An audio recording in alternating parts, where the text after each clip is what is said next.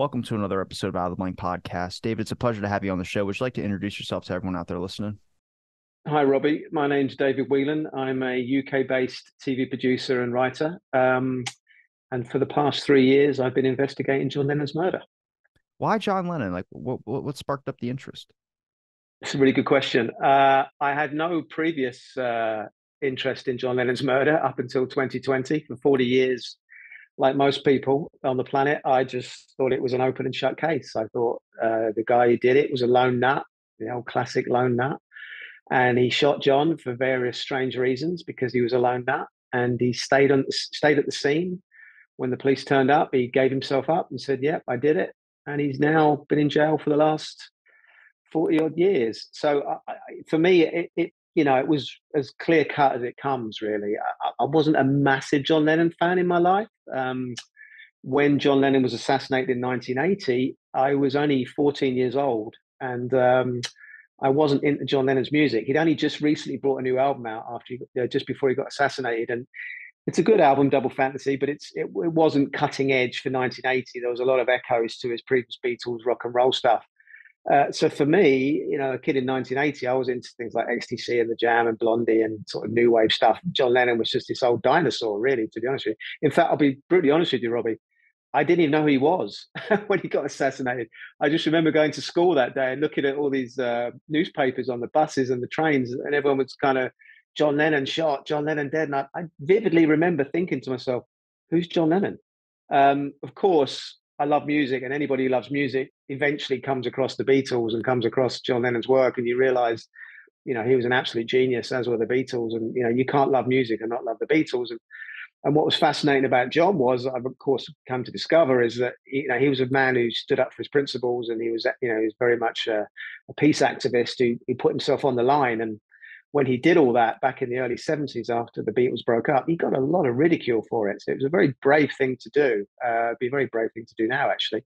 I actually can't think of anybody. Is that because the number of people that supported the Vietnam War, surprisingly, I don't know why, like there's became this thing that everyone was against the Vietnam War. And that wasn't really true. There was a lot of people that were kind of for the Vietnam War, but then you had certain later when John Lennon and Bob Dylan and other people started speaking out about the whole war efforts and everything like that, then people kind of started to hop on board. I have dived into the counterculture movements and obviously things of that sort, but a lot of the general public is kind of like, anything that comes up now that should be like a big story, like anything about JFK that comes up, everyone's kind of like, oh, cool. And then they kind of just walk across. It's like, no, you should care about that. So I'm curious if that was a lot of the ridicule, because I know people blame the government, like a lot of people that think the government killed John Lennon because of the Vietnam War activism, which I would believe, because if you look at like COINTELPRO and a number of programs they did back then, hey, man, they don't, I don't put it against them, or I don't say like, oh, they definitely wouldn't do anything like that. They definitely got it in their arsenal to, kill somebody that would be speaking out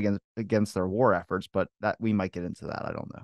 Yeah, we will. I'm sure we will. I mean, I think that a lot of the ridicule comes from the way he did it, Robbie. He did things called bed-ins, where he just basically spent a few days, possibly even a week, in a bed with his new wife, Yoko Ono, who wasn't a woman who was taken by Beatles fans to their hearts, because there was, I think wrongly, she was accused of breaking up the Beatles. The research that I've done, they were pretty much finished by the time she came up on the scene, and they kind of done all they had to do, and they were created and spent as a foursome. Obviously, they did a lot of great stuff for solo artists.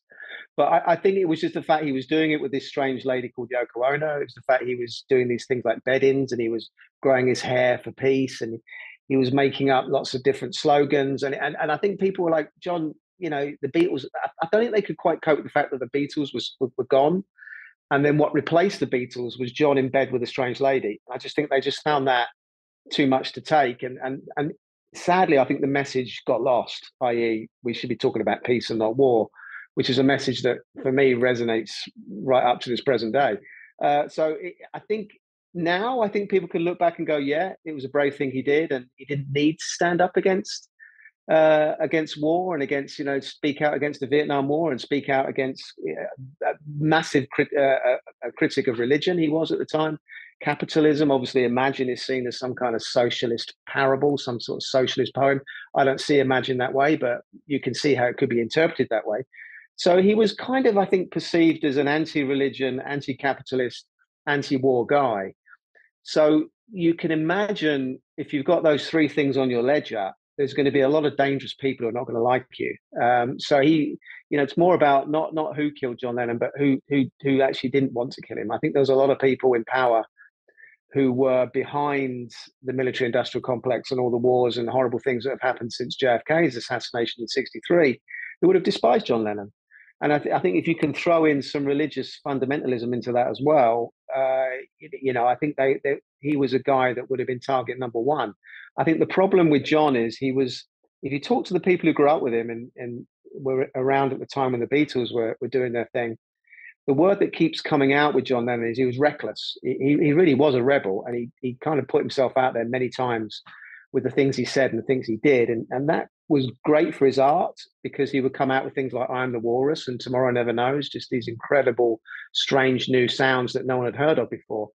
But when you start saying things like "We're bigger than Jesus," which was a kind of throwaway line that he gave to a friend who was also a journalist, and that line got lost, but it got resurrected by some Southern radio jocks who used it to, further their own fame. And of course, then you had that horrible burning of Beatles records, and it was all a bit like echoes of Nazi time burning the books. It was all very, very disturbing how the kind of Southern media flipped that quote and tried to make John out to be the Antichrist. And there's some really disturbing YouTube videos of young people in the South just talking about how they're so proud that they're burning these records and destroying all their Beatles memorabilia because of that one phrase. And, John, as far as I can see, that was a throwaway phrase. But if you look at John Lennon's record, and if you go through his ledger from when he became famous in '62 right up until he died, he consistently criticized religion and he consistently promoted peace. And I think those two things were very dangerous things to do in combination. But getting back to how I got into all this, Robbie, I kind of, like I said, up until 2020, for 40 years, I just thought John Lennon's murder was an open and shut case.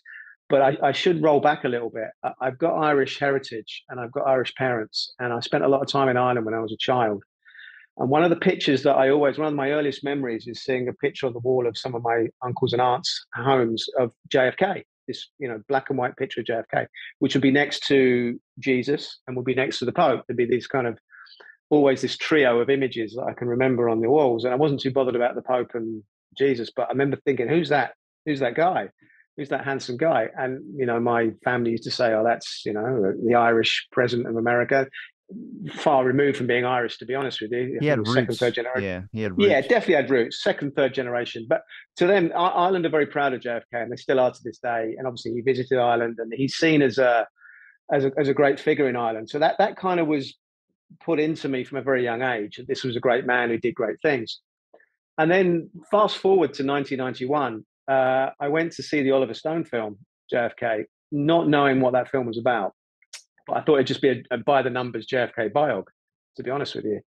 And then when I went in to see that film, and that 3-hour film, just 2.5 hours, just rolled out in front of me, it was my red pill moment. I came out of there and thought, oh my God, there's just so much compelling stuff in here. I'm not sure all of this is true, but a lot of it seems true to me. And after that point, I just went out and started to research the JFK assassination with gusto. And by that point in '91, there was a lot of '60s and '70s books that had been written about the JFK assassination, some really good ones, some really bad ones. You've been on that road, Robbie. It's like it's a deep, deep rabbit hole, the JFK assassination, and you can go down some very bad rabbit holes. You can go down some very interesting rabbit holes. But it fostered an interest in me in assassinations that hasn't gone away. And of course, anyone who gets into the JFK assassination is going to start to research the RFK assassination, the Martin Luther King assassination, Malcolm X, and there's connections to all of them. And they're all men of peace. They're all men that tried to, they're all radical men who looked to do some change in the world. And I think there's no doubt there's a thread between all of them. And John Lennon, I would put in that camp. I think he was a guy who was dangerous to the establishment. And I think he was taken out because of that. But again, up until 2020, Robbie, I had no interest in the case. I wasn't a massive John Lennon fan. I liked his music. I liked the Beatles' music, but I wasn't an obsessive. But then it all changed in 2020 when the lockdowns happened across the globe. I was literally just out walking my dog, listening to a podcast that I'm sure you're aware of, Black Ops Radio. which is the kind of JFK assassination podcast like yourself. They focus on the JFK assassination a lot. And I was listening to that podcast, walking the dog in a wet field, and it was probably spring 2020. And someone mentioned on that podcast, just in passing, that the doorman at the Dakota when John Lennon was assassinated might have been a CIA operative who was at the Bear Pigs. And my ears just pricked up, and I'd never heard this before. And I just thought, well, if that's true, that will be very, very interesting. And because it was lockdown and I had no work to do and everything was put on pause, I went home that day and just thought, you know what, I've got some time on my hands. Let's just look into this.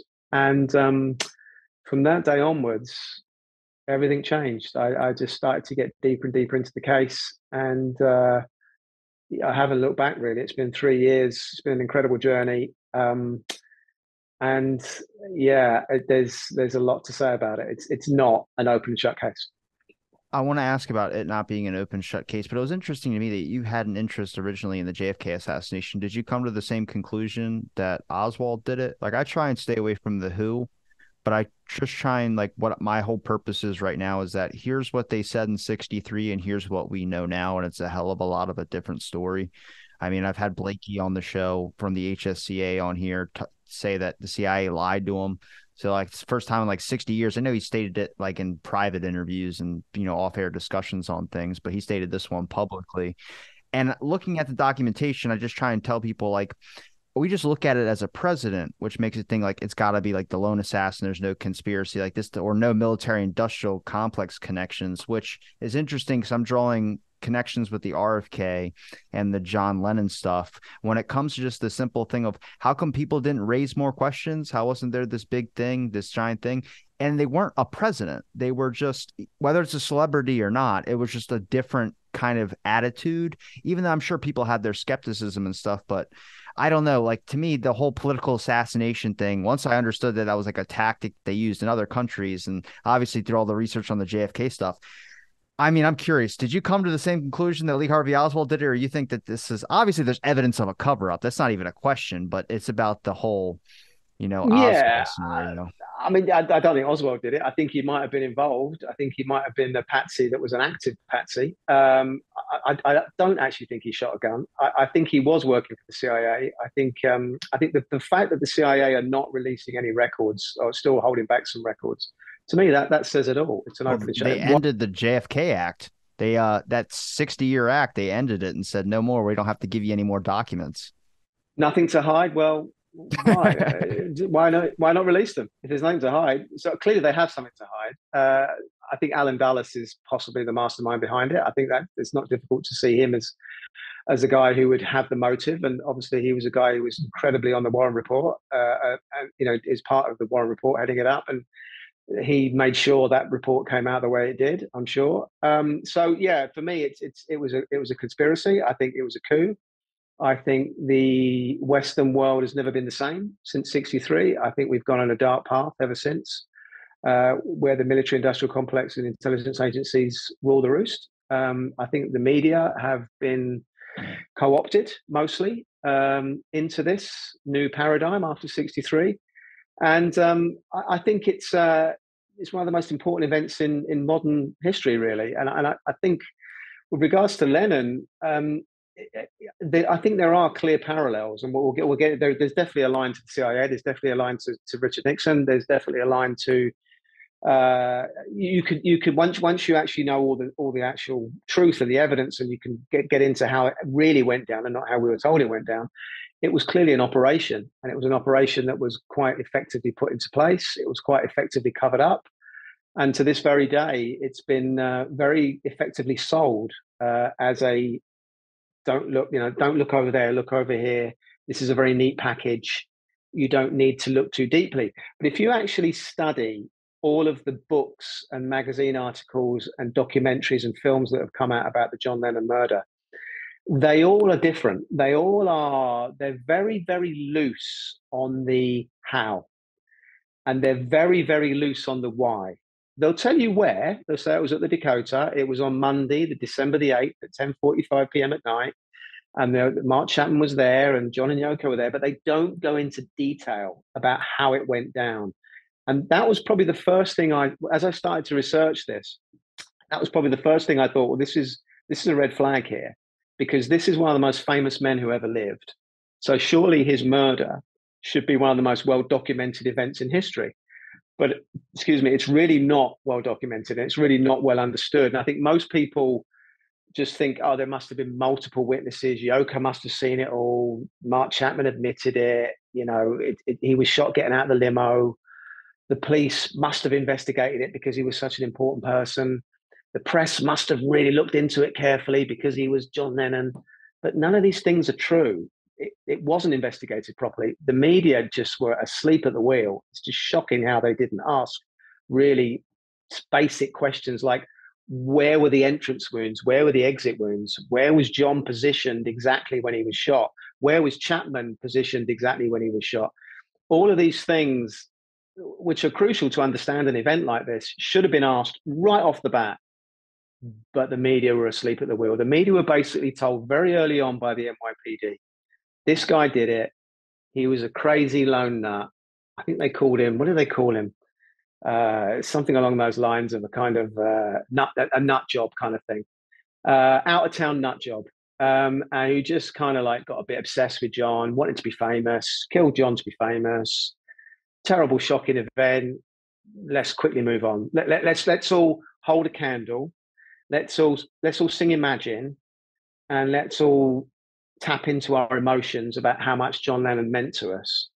And this process of just not thinking but feeling happened almost instantly after the murder. It happened the night of the murder, the morning after, and weeks, months afterwards. All these saccharine tributes and these dreadful, Lennon ballads that were just put on 24/7, and everybody just emoting and just feeling so sad and so angry that this loser took away our beloved John. But nobody, absolutely nobody, was saying, okay, can you just explain to us exactly how this went down? And can you just explain to us why this guy did this? Because I'm hearing different things. I'm hearing things like Catherine the Rye was involved. I'm hearing things like he wanted to be famous. I'm hearing things about demons. I'm hearing things about he had a big part in him and a small part in him.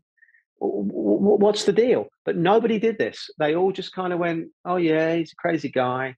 He kind of like Catherine the Rye, but he admitted it. So he's in jail.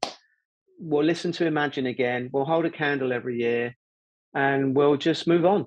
And it's funny, when I broke this story, Robbie, in the Mail Online, I think it was April this year, April 2023. I got an awful lot of comments. You can imagine I got an awful lot of negative comments, people saying, how dare I bring up this case? And it's dreadful that I could do this when the family are still alive. And, how dare I question and bring up this awful event, and they're raking over these old coals, just put it to bed. We've got the guy. Why are you doing this, you horrible man? And it's kind of like John Lennon, if he was about anything, if he was obsessed about anything, it was the word truth. He was really into truth, and he kept on self-analyzing himself and trying to get to who he was and what he did and why he did it. Very self-critical, obsessed with the truth. He often used to move around different ideologies, and he used to come out with wildly different statements about different things, because he was always reading and looking to find the truth of things. And it's so ironic that people are saying that a way to pay tribute to John and to actually keep his name up there is to not question his murder at all, is to just accept how the murder has been given to us by the NYPD, the DA's office, and the media. And if there are any anomalies, to look into those anomalies is somehow disrespectful, which is, to me, I think, quite telling of modern society. I think people are very uncomfortable now, not looking at narratives anew and asking questions about anything, regardless of how strange and mysterious it is. And this is a new phenomenon, Robbie, because I first started in television in 1983 in London. I started to work for a TV company called Thames Television. And in those days, I was a very junior guy. I was a trainee in the film department, and I became a researcher, and I gradually worked my way up. But in those early days, I was watching older, experienced producers put together documentaries for Thames Television. They had a really good documentary department. And they often used to put out a documentary, would you believe, every week, a 1 hour documentary about something. And what was interesting in those days, Robbie, was when they did a documentary, it had to be about something. It had to ask a question about something. It couldn't just be a kind of established narrative that they were just going to bolster. So couldn't be something like, oh, here's this horrible guy, and we're going to do it, who you know is a horrible guy, and you know he's a bad person, and we're going to do a documentary about him, showing what a horrible guy is. And you're all just going to get what you think affirmed and what you've been told affirmed. We're going to put some cool music on it. We're going to give you some cool archive. But one thing we're never going to do is ask a question or try to kind of get you to think that maybe the way you've been presented this person or this event or this thing is not how it was presented, and there's actually another way to see it, another way to look at it. So in those days, when I first started in television in the 80s, and definitely in the 70s, this was the case. A documentary had to say something, and it had to have a point to it. Nowadays, every single documentary on Netflix, Amazon, across the board, they look great. They're really slick, and you go, "Wow, that's amazing! Where did they get that archive from?" And this music's really cool, and the edits are really fast and sexy.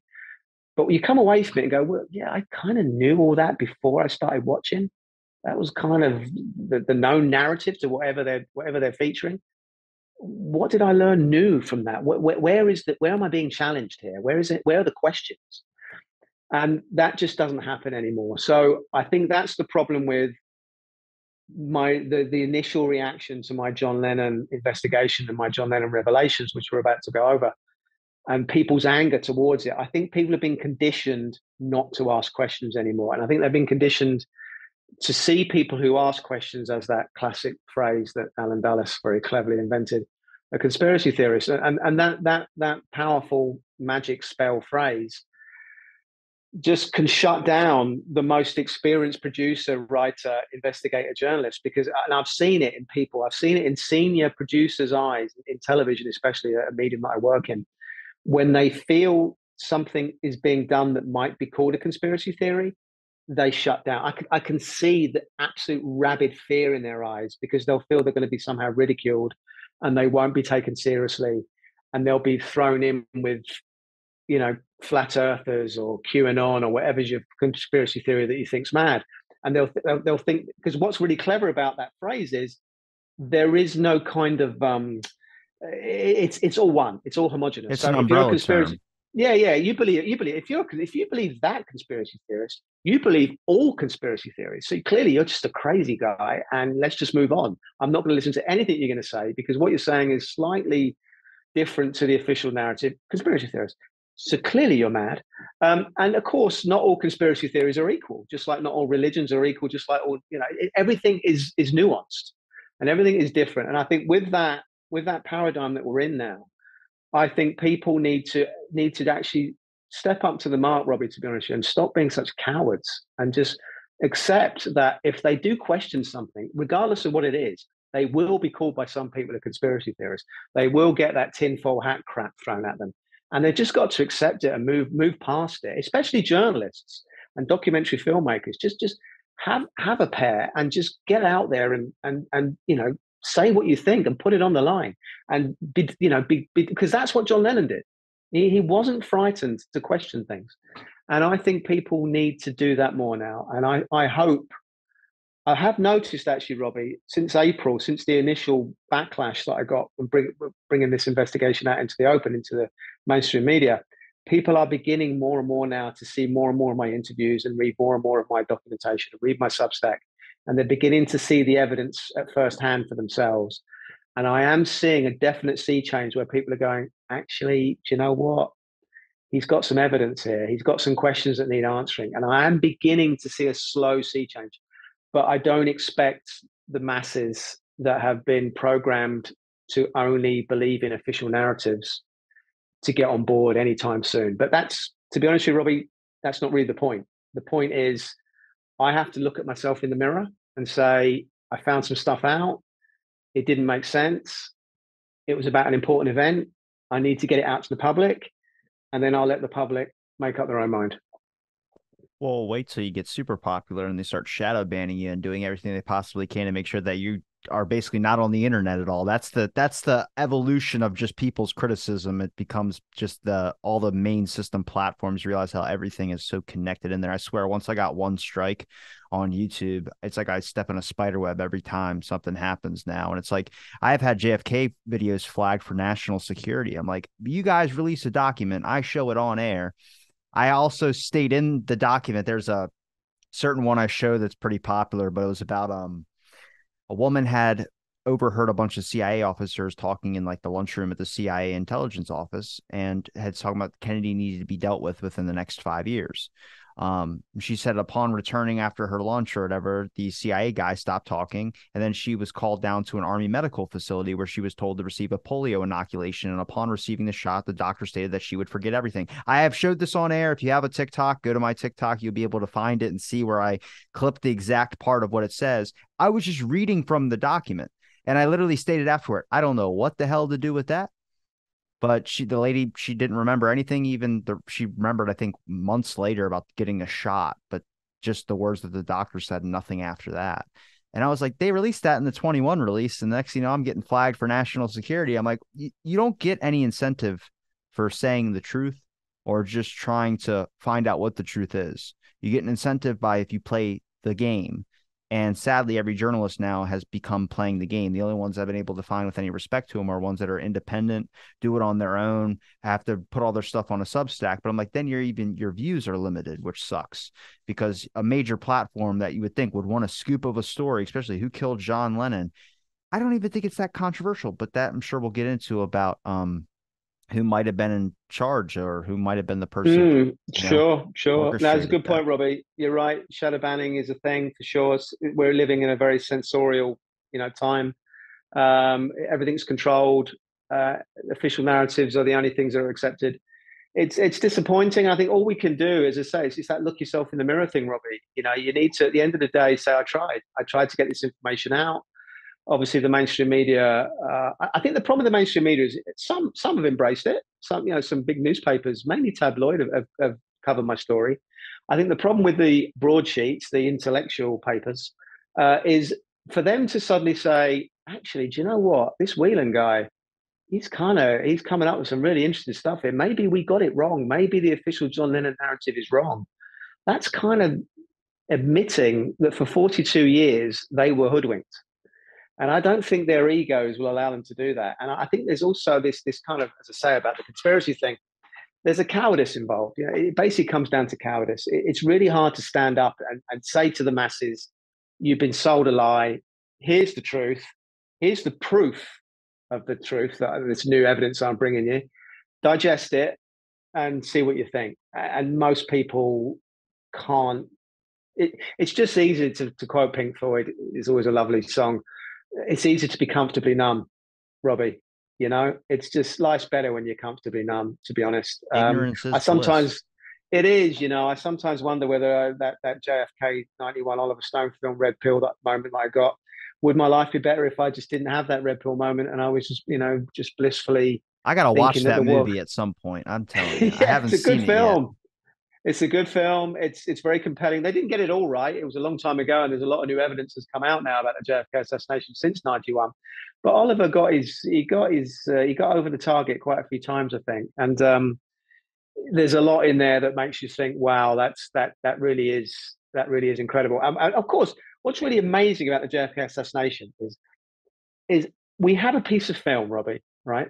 That to my eyes, to my very sort of non-expert eyes, shows a man being shot in the front of his head, right? As Garrison famously said, back and to the left. Okay, clearly he's being shot in the front. But if you go on Wikipedia, they will still tell you to this day that he was shot in the back by Lee Harvey Oswald with a crap rifle. A guy, 3 shots in a million, that somehow the bullets did all this. Well, then you got the conspiracy that probably stemmed from Dan Rather in his PBS special, where the guy said it looks like the head goes back and to the left when they were showing it on air in the special, and Dan Rather goes, "Oh, you don't know if Jackie Kennedy could have just pushed Kennedy back at the last moment as a reaction to the thing." And I was like, that's why everyone thinks Jackie did it, or the driver, or whatever you want to say. The interesting thing about that is I didn't know there were 10 films, not just the Zapruder film. There's the Gail Nix who just won her lawsuit to get her grandfather's film back, and there's like 9 other ones you can find on YouTube, and they don't show anything as much as the Zapruder film does. They stop either before the assassination happens or it starts after. And it's like, well, where's the middle section? And you do have a number of witnesses that took photographs that got their photos confiscated by FBI. So whether that's a threat to national security, I don't know. But I've talked to the people that I've seen in the archives, and like, there's no camera devices in there. So whether that was destroyed or not, um, that's it. It brings up bigger questions on things. I'm big into the JFK thing, but 2 shooters is not crazy. And the thing I used to get the public on board with the conspiracy talk, because the number of people that will just roll their eyes at me when I start talking about JFK, is that why within 48 hours would you eliminate the idea of there being a getaway driver or anything like that? It had to be Lee Harvey Oswald, and that was it. Wrap it up tight with a bow. And I was like, why would you do that within 48 hours? It doesn't make sense. And then usually people start going, yeah, I guess I can get with that. But even some of the giant skeptics, the big guys out there that try and debunk stuff, they don't include everything. I've had Michael Well, Shermer on that's here. it. That's what they do, Robbie. It's not what they say, it's what they don't say. It's the stuff that they don't want to go anywhere near, which is a big thing about the Lennon thing.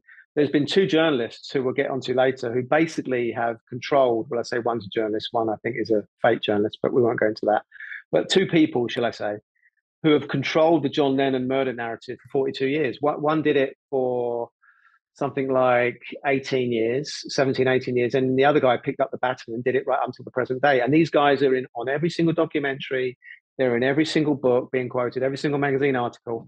And these 2 guys were just literally given a free rein to give you the whole narrative over and over again. They always crop up, these 2 guys. But what they don't do is they don't go anywhere near the medical. They don't ever discuss the medical stuff. They don't ever touch the specifics of where Chapman was and where John was and where the bullets were. It's all about the kind of sexy stuff, the kind of, oh, he had catching their eye on him, and oh, he wanted to be famous, and oh, look at him, isn't he fat? Doesn't he look weird? And he's got all these strange things going on in his head, and oh, he's got a strange background, and he used to listen to Beatles records backwards. Yeah, pray to Satan and the devil. Oh, so yeah, salacious, isn't it? Salacious. Oh, Mark Chapman. But what they don't do is give you any specifics. And they haven't for 42 years. And I've kind of analysed in 2 Substack articles exactly what they've said and exactly what they've not said. And it's what they haven't said that's really important.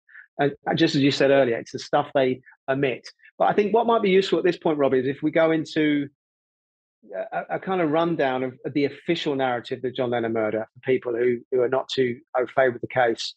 And then we'll break it down bit by bit, and I'll try and explain why I believe the official narrative is impossible, frankly, which is a very similar thing to the JFK assassination, really, and the RFK. So the official narrative is this: you've got ex-Beatle John Lennon living in the Dakota with Yoko Ono, his wife of the last 10 years.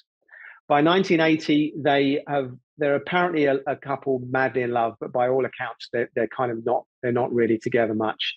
Yoko, by some people who were actually living with them at the time at the Dakota, I think she was having an affair. I think there is something to that.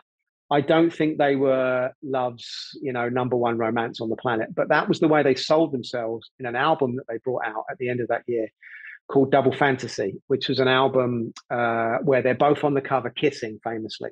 So you think, oh, John and Yoko, what a wonderful couple. I don't think they were, but the album sort of gave over that kind of image.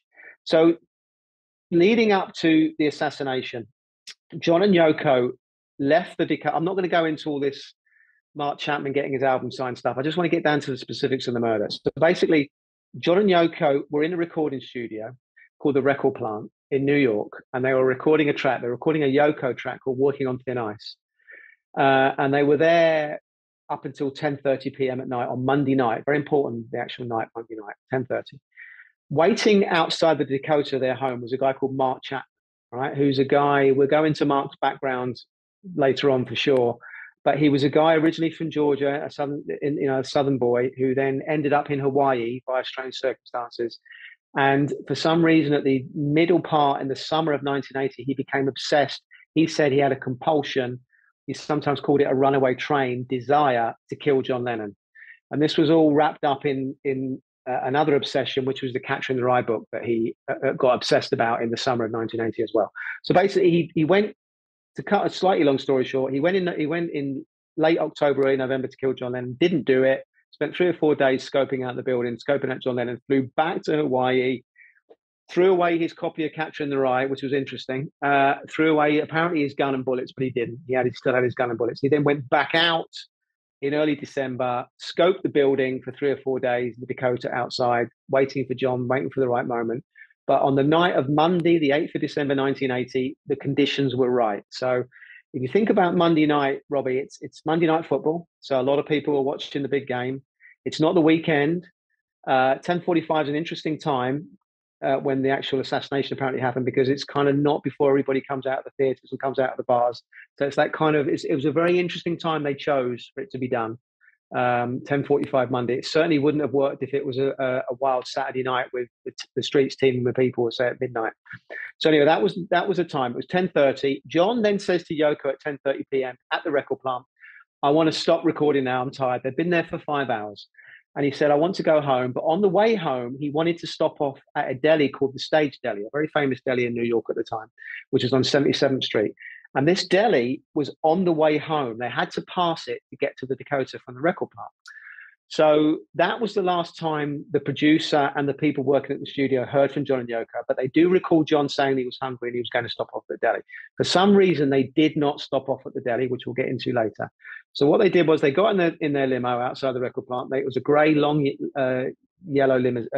grey limousine. They drove to the Dakota. They pulled up outside the Dakota, which is where they lived, at roughly 10:40, 10:45. Now, we need to get the geography right here. It's really important that people get their head around this. So the Dakota is a big Gothic building, but to get into where the Lennon's apartment was, you had to walk down a kind of cobblestone driveway with a kind of Gothic arch, probably about 30 to 35 feet in length, where you get to a kind of iron gate at the end of it. Just before you get to the iron gate at the end of it, on the right-hand side is a kind of glass door, vestibule, porch kind of device, which they brought out in the winter to stop the cold getting up the stairs into the Dakota building. So that was fixed. So you had a kind of 2-door, it was a little bit like a kind of triangle shape. So you had one door there and one door there, and they had glass panels in them, the doors. When you get through that door, you then have to go up 6 steps, and then there's 2 mahogany doors, which you have to open up, very big mahogany doors. When you open those doors, you're then into the Dakota lobby area, okay? So imagine a hotel lobby, marble floor. On the left of that lobby is a big desk, big marble desk. And just beside that marble desk, on the extreme left, is a swinging door. If you go through that swinging door, you can then obviously get behind the desk. But behind that desk is an open plan concierge's office, okay? And that's quite a big office. And there's a window in that concierge's office that is behind the vestibule doors that you could hear everything going on in the driveway.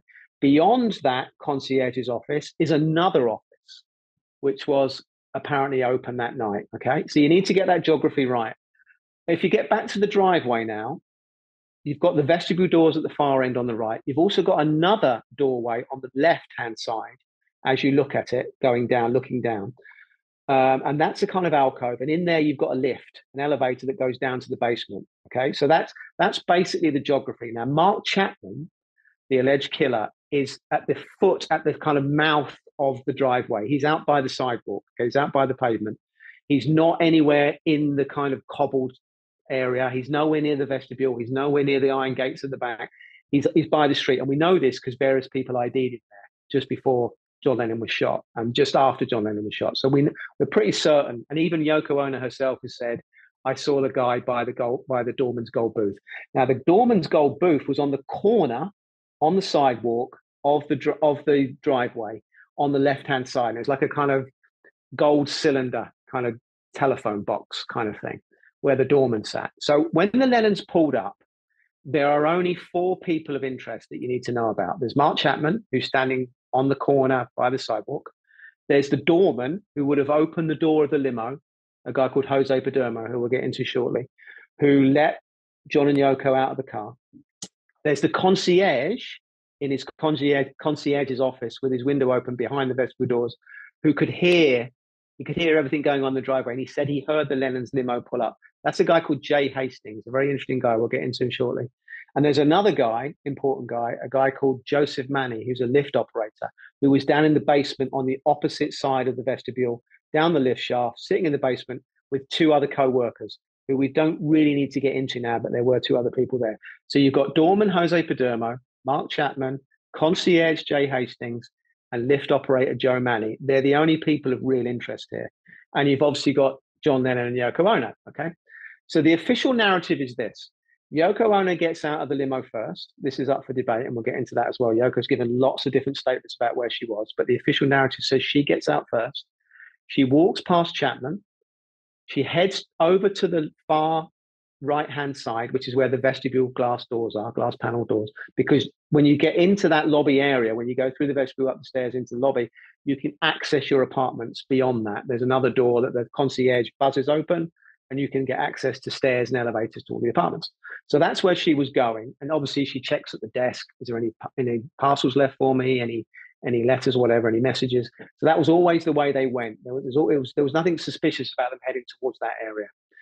20, 25 feet behind Yoko, John gets out. So Yoko's probably quite close to the door by the time John gets out and starts walking past Mark Chapman. Now, according to Mark Chapman and according to the official narrative of the NYPD, District Attorney's Office, and the world's media to this very day, when John is about 20 to 25 feet away from Mark Chapman, facing away from Mark, heading towards the vestibule door, according to Mark, just as he got to the door, Mark gets out a .38 revolver, 5-cylinder chamber, 5-bullet. They called it a fiver. You could put 5 bullets in there. He gets his .38 out, and he shoots John. This is what Mark said to this very day. This is what Mark thinks happened 5 times. And he says 4 bullets hit John in the back, and 1 bullet missed, according to Mark, which is a bit strange how he thought 1 bullet missed, but it was quite dark, quite dingy. John's 20, 25 feet away. But Mark is adamant that 4 bullets hit John in the back. If you go to Wikipedia to this very day, they say John was shot 2 times in the back and 2 times in the shoulder. So that kind of fits with what Mark Chapman thought happened. Mark doesn't really remember what happened after that. He says often that, after firing, he was surprised that the bullets were working, which is a strange thing to think. He doesn't remember pulling the hammer. He doesn't remember aiming.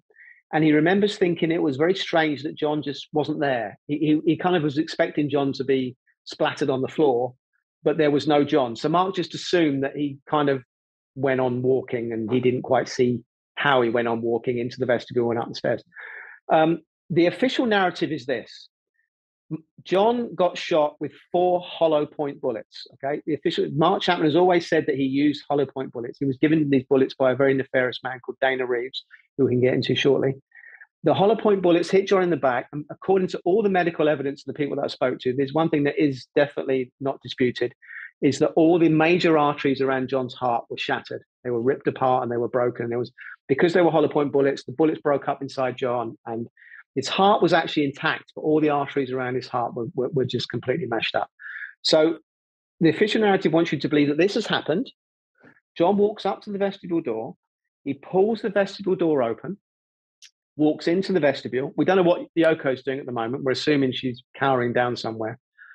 He then walks up 6 fairly steep steps, gets to the mahogany doors, pulls the mahogany doors open, and they were always on an auto shutter. So he pulls those doors open, walks into the lobby area, turns left, goes through the swinging doors that are next to the desk area, says to the concierge, Jay Hastings, "I've been shot," walks through Jay Hastings' rather large office, over to the right to another office with a door open, and walks into that back office, they call it, the concierge's back office, walks a bit further into that office and collapses face down and bleeds out. And the concierge, Jay Hastings, then says he runs towards John. He flips him over slightly and sees that his chest is covered in blood. He starts to take his tie off to use as a tourniquet, according to Jay Hastings, but he realized there was just too much blood, and Jay Hastings thought there was no way my tie as a tourniquet is going to do any good here. Apparently, Yoko then comes in very shortly after, and says, John's been shot, call an ambulance. And Jay then says that, he went to call an ambulance, but he realized that the actual emergency alarm had already been pressed, which he believed the doorman, Jose Padermo, did. And that's basically it. That's the official narrative of what happened to John after he'd been shot, okay? Which is a fantastical feat, really. It's almost, Jesus Christ. Love me do. Good God. yeah, you thought zombies was not a real thing, but the zombie of John Lennon was doing some incredible things. Because here's the thing, Robbie, I'll get straight to this point. I've spoken to the doctors and nurses, who I'll get to in a minute, about what happened to John and what his condition was. The actual doctors and nurses who treated John, not the ones who lied and said they did. And they all said one thing absolutely clearly. The second John was hit with those bullets, with those wounds, he was down. He was dead. He was on the floor, finished.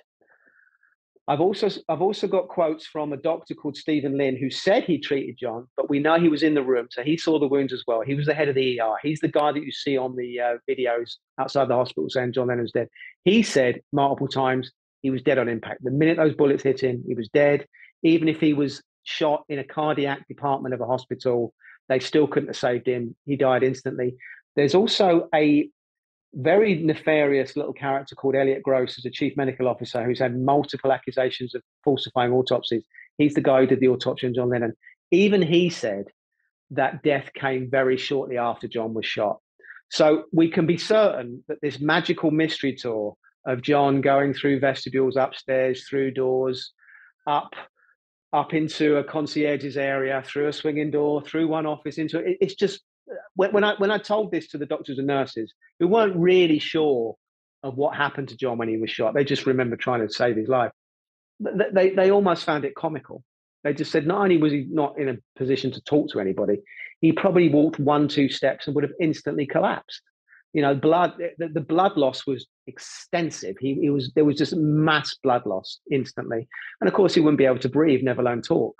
So that's the first real big anomaly. So let's just park John in this back office for now. Let's get back out onto the vestibule itself, the driveway, and Mark Chapman and Jose Padermo, the doorman. So according to the official narrative, Jose Padermo walks up to Chapman and says, "Do you know what you've just done?" And allegedly, Mark Chapman says, I think Mark Chapman has said this, "I've just shot John Lennon," which is a very strange thing for someone to say. It's almost like a kind of program response thing going on there. Somehow, Chapman's not sure how. We don't have Padermo's statement, which we'll get into in a minute, but somehow a gun is on the floor in the driveway. Mark doesn't know where his gun was, by the way. After gunfire, he says he looked down and kind of remembered having a book in his hand. He didn't even remember having a gun in his hand after gunfire. But let's just say that was Mark's gun that was dropped on the floor. Some people say Jose shook it out of Mark's hand. But what we do know is Jose allegedly kicked the gun to the back of the driveway, okay, where the vestibule door was and where the iron gates were. So if he kicked it to the back of the driveway, we can be pretty sure that Mark was at the front of the driveway, which we know anyway. So then what Jose did was he then walks up to the gun that he's kicked to the back of the driveway, and he starts walking around it. He starts pacing around it in a very agitated state. Mark at this point decides that he wants to take his coat off, take his hat off, open up his Catcher in the Rye novel and start reading it, which is the state he was in when the NYPD turned up. Just a docile guy standing there reading a book. Okay. But what was another thing that Jose said to Mark was, and this has been well reported, Jose said to Mark, "Get out of here, go, just leave." Now, this is apparently he said this to Mark after the gun had been kicked. He was in a big hurry, Jose, for Mark to run, but Mark didn't run. Mark stood there and read his novel. So you've got Mark at the sidewalk part of the driveway reading a novel in a docile fashion. You've got Jose and the gun walking around the gun in an agitated state. Why Jose didn't pick the gun up, we still don't know. You've got Yoko Ono, Jay Hastings, and John Lennon's probably dead body in the back office of the concierge's area. Then you've got another player turns up into the scene. This is Joe Manny, the lift operator. Now, Joe's down in the basement, okay?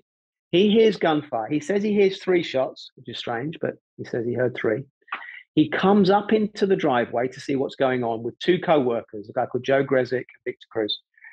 When they get to the driveway, they see Jose walking around the gun. And they say, "What's up, Jose?" And he says, "Oh, that guy's just shot John Lennon.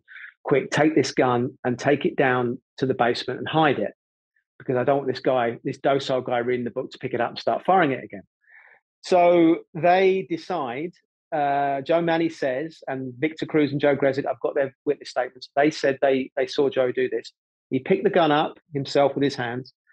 Him and Joe and Victor went down in the lift, down in the elevator, put the alleged gun of Mark Chapman, though no one's ever seen the gun actually on Mark Chapman, in a drawer, and they come back up to the driveway. Okay. Now, Joe Manny says he then went into the concierge's area and saw John in the back office. We've also got another witness, a guy called Jack Henderson, who lived in the Dakota, who said he saw Joseph Manny there, he saw John in the back office, he saw Yoko, and he saw Jay Hastings. So we know we've got those guys there pretty much after the murder. Jose Padermo allegedly came into the office by some accounts. Sometimes some accounts say he didn't. He stayed out in the driveway. Victor Cruz and Joe Grezik go up to Mark Chapman, and apparently Victor Cruz starts to have an argument with Mark Chapman, probably about why did you shoot this guy, because obviously that's what Victor would have assumed happened. At this point, the cops turn up. So you've got Stephen Spiro, Officer Spiro, and Officer Cullen. They're the first two cops on the scene. Okay.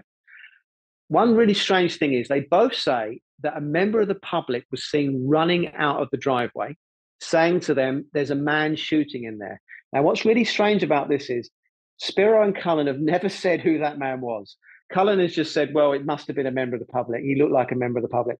This guy could have been anyone, but he's just lost to history because Spiro and Cullen decided not to obtain this guy and say, look, detain him and say, "Can you tell us who you are?" and question him. He was allowed to run off.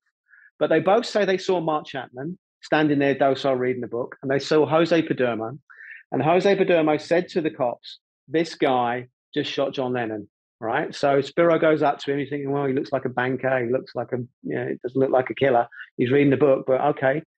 Cullen goes into the concierge's area, goes through the vestibule doors, up the stairs into the concierge. He sees Lennon, probably dead at this point, definitely bleeding out. He comes back out into the driveway and says to Spiro, "There's definitely a guy been shot in here. Arrest that guy."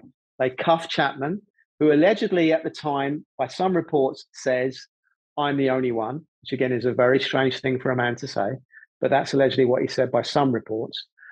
At this point, two other officers turn up, Officers Fraunberger and Palmer.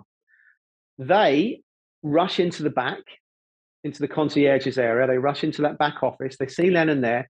Fraunberger says he didn't see Yoko Ono, which is very strange. He's adamant she wasn't there.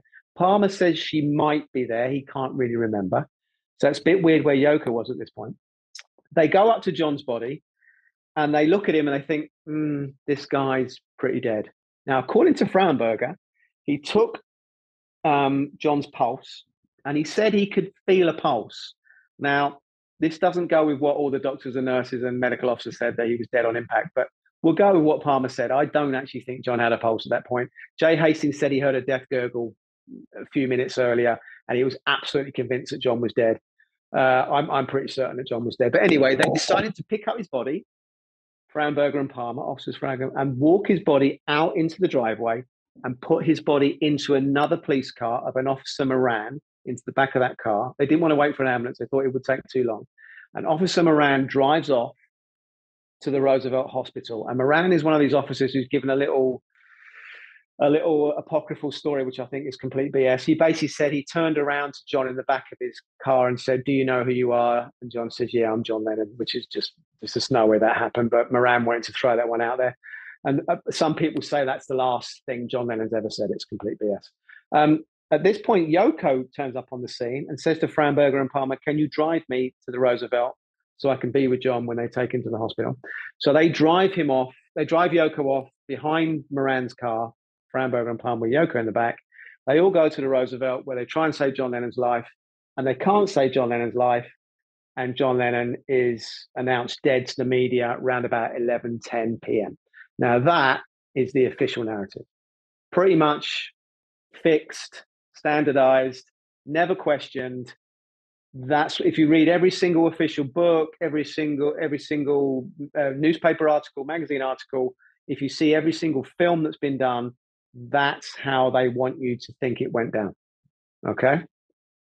What's the first? And now, for someone who doesn't know too much about this, Robbie, I'd be interested to know what are the first red flags that you think are I sort of just popping think up there? someone tried to give an official statement like John Lennon's been shot, then someone asks a question, and the next thing you know, you get this crazy story of him walking with like all these heart, issues. I mean, the falling on the desk thing, I mean, if his body was there, unless that's just statements being said, I don't know if there's any proof that his body was there on that desk.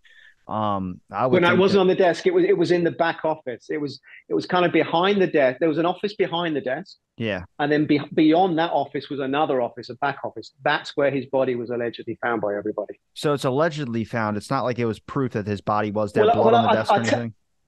I'm pretty certain it was found in that back office because Framberger and Palmer say it, Hastings says it, Cullen says it, and a guy called Jack Henderson who came down, a kind of resident, he gave a statement that said, yeah, John's body was lying in the back office. But here's the first anomaly. Now you've talked about blood and offices and where he was, which is a good thing to pick up on, Robbie. Um, Joe Manny, the lift operator, after he's taken the gun away and he's hidden it, he comes back up, as I said, into the Dakota again, into the driveway a second time. He says he comes via a different route, but anyway, he gets to that driveway and he goes into the concierge's area. And he says two really interesting things, Joe Manning. First thing he says is Jay Hastings, the concierge's shirt was covered in blood, like literally covered. It was just red. It was a white shirt, but he said it was red. And he assumed because of that, that John must have somehow fell into Jay Hastings' arms. He thought it was the only kind of feasible way that so much blood could be on Jay Hastings. And then Joe Manning says another really interesting thing. He says in the front office, in Jay Hastings' concierge's office, the one that John ran through to get into the back office, the office behind the desk, the office with the window out to the driveway, he said there was a pool of blood in that office. So Joe Manny assumed by looking at this scene, by seeing this scene as he came upon it, he just assumed that John must have somehow fell into Jay's arms, fell down on the floor in the front office, bled out a bit to have this big pool of blood. And there is an image that you can find on Instagram that does look like a pool of blood in an office, but whether that's the front or back, we don't know. And Joe Manny thinks, well, somehow Yoko and Jay Hastings must have picked John's body up and moved it into the back office because he can't figure out why that pool of blood was in the front office, but John's body was in the back office. So that's anomaly number one. That does put a very large question mark over Yoko Ono and Jay Hastings, the concierge, because they're both adamant. Yoko's always said that John kind of staggered in. He said he'd been shot to her. He said to Yoko said 3 times that John said to her, he's been shot, Look, I don't which trust is a Yoko. That's all I'm saying. yeah, well, it's a bit strange that she said that 3 times, and she's also, let's get into Yoko. Yoko has given 5 different statements at the time in the day in the night on the night of the murder and the days after the murder. Each statement is different.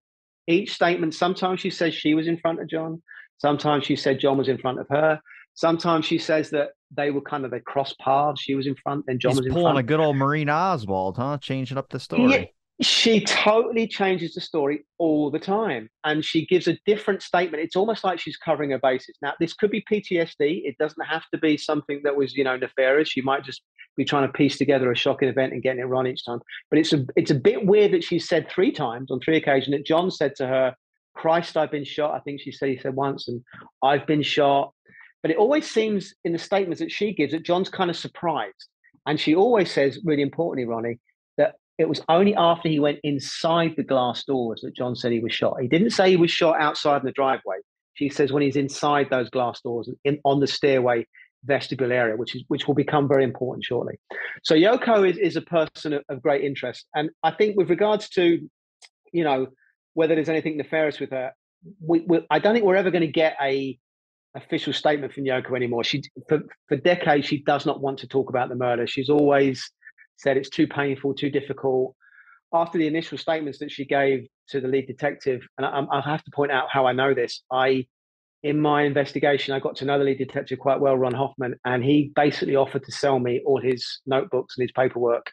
So I got a media lawyer friend of mine to fly out to his home, and we got all his family there. So we weren't exploiting an old man, and we got all the family to agree. And I basically purchased all the paperwork and all his notebooks and all his ramblings from the investigation. And he was the lead detective, and he interviewed everybody, which is why I know exactly what Yoko Ono said not only on the night of the murder, but in the days after the murder. So she is a person of great interest, and I would really like to have a definitive statement from Yoko Ono about exactly what she saw.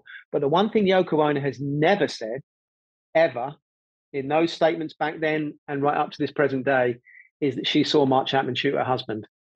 She just didn't say it. And in fact, in Ron Hoffman's notebook, it says Yoko Ono was there. She did not see her husband get shot. Yet in some of the statements she gave, she alleges that John said to her 3 times that he'd been shot, which is what Jay Hastings said he heard. But if you listen to the medical people, John wasn't going to do that. That wasn't going to happen. So let's get to the medical people now, Robbie, because this is really where it starts to get really interesting.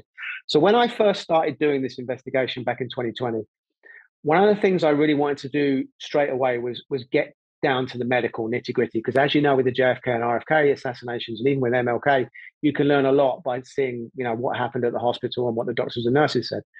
So the first doctor who kind of came to prominence as allegedly treating John Lennon was a guy called Stephen Lynn. He's the guy I spoke to you about earlier, who came out to the media after John was announced dead. And you can see him on many video YouTube clips. He's got a moustache, got a pristine white coat, by the way, and says, John Lennon's dead. We tried to save him, blah, blah, blah.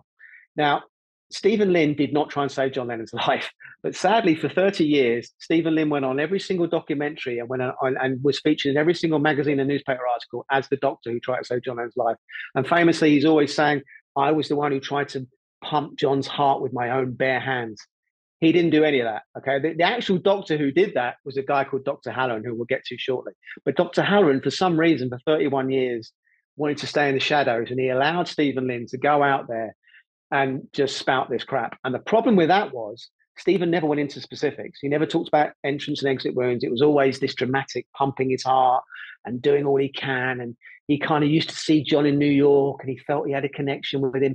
And he just kept on embellishing. But the problem was, because Stephen Lynn was the guy who took on this mantle as the doctor who tried to save John, nobody dug any deeper. They just thought, well, this guy has got nothing really nefarious to say about it. So there must be nothing nefarious going on in the medical. It must all be as we were told, shot in the back, blah, blah, blah. So I knew Stephen Lynn was a liar. He was in the room, Stephen Lynn. It's really important, this. One of the nurses rang Stephen Lynn when they were trying to save John Lennon, because Stephen Lynn was the head of the ER department. So they felt they should ring him and say, look, Stephen had gone home a few hours earlier. And I said, Stephen, we've got John Lennon in our ER room. We're trying to save him. Do you want to come down and, talk to the press?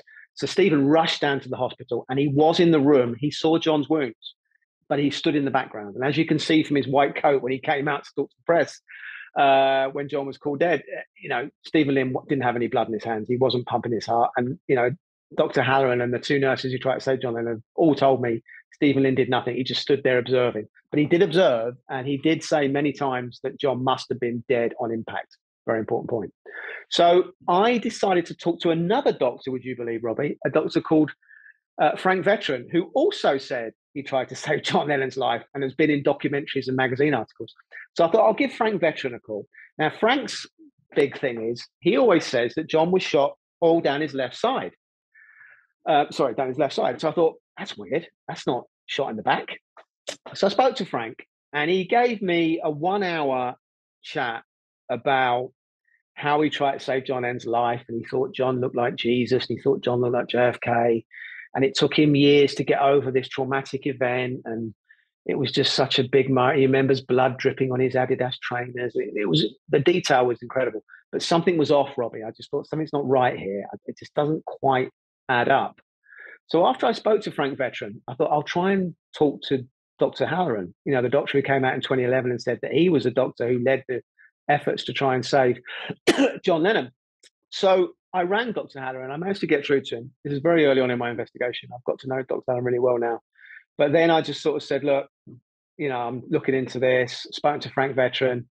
And the first question I wanted to ask Dr. Halloran was, there was a film brought out, Robbie, in 2016 called The Lennon Report. And the whole point of this film, the whole purposes of this film, was to get to the bottom of the merry-go-round in the doctors and nurses who treated John, who didn't treat John. So they thought they'd do a dramatic reconstruction. They would get Dr. Halloran and the nurses involved as consultants and try and tell the real story of what really happened in the Roosevelt when John was brought in and they tried to save his life. So I said to Dr. Halloran, I said, Dr. Halloran, the first question I want to ask you is, why wasn't Frank Veteran in the Lennon Report? You know, you were in there, Lynn was in there in the background watching. It looked pretty authentic. You know, why wasn't veteran there? He said, well, he wasn't there because he wasn't in the film because he wasn't there that night at the hospital. He wasn't there helping us save John Lennon's life. So like Lynn, this was another guy who just decided to insert himself into history. And again, it just clouds, it just muddies the water. And, you know, veteran like Lynn has made it very difficult to get to the truth about the medical for over 30 years. So I spoke to Hannah and I said, okay, that's quite shocking. And the next question I said to Hannah and Robbie was, so just tell me exactly, Dr. Hannon, where exactly on John's back was Mark Chapman's bullets? You know, where exactly on his back was he struck? And I'll never forget this moment because I knew at that, you know, at that point, Robbie, my life was about to change. He just said, Dr. Hannon, well, he wasn't shot on his back. He was shot in his front. He was shot in his chest. And I remember thinking, yeah, but everyone says he was shot in his back. He said, well, everyone's wrong. He says he was shot with 4 bullets in his upper left chest area, above his heart, ripped all his, you know, all his veins and arteries around his heart to pieces. But there were 4 entrance wounds because he knew he was a very experienced surgeon at this point.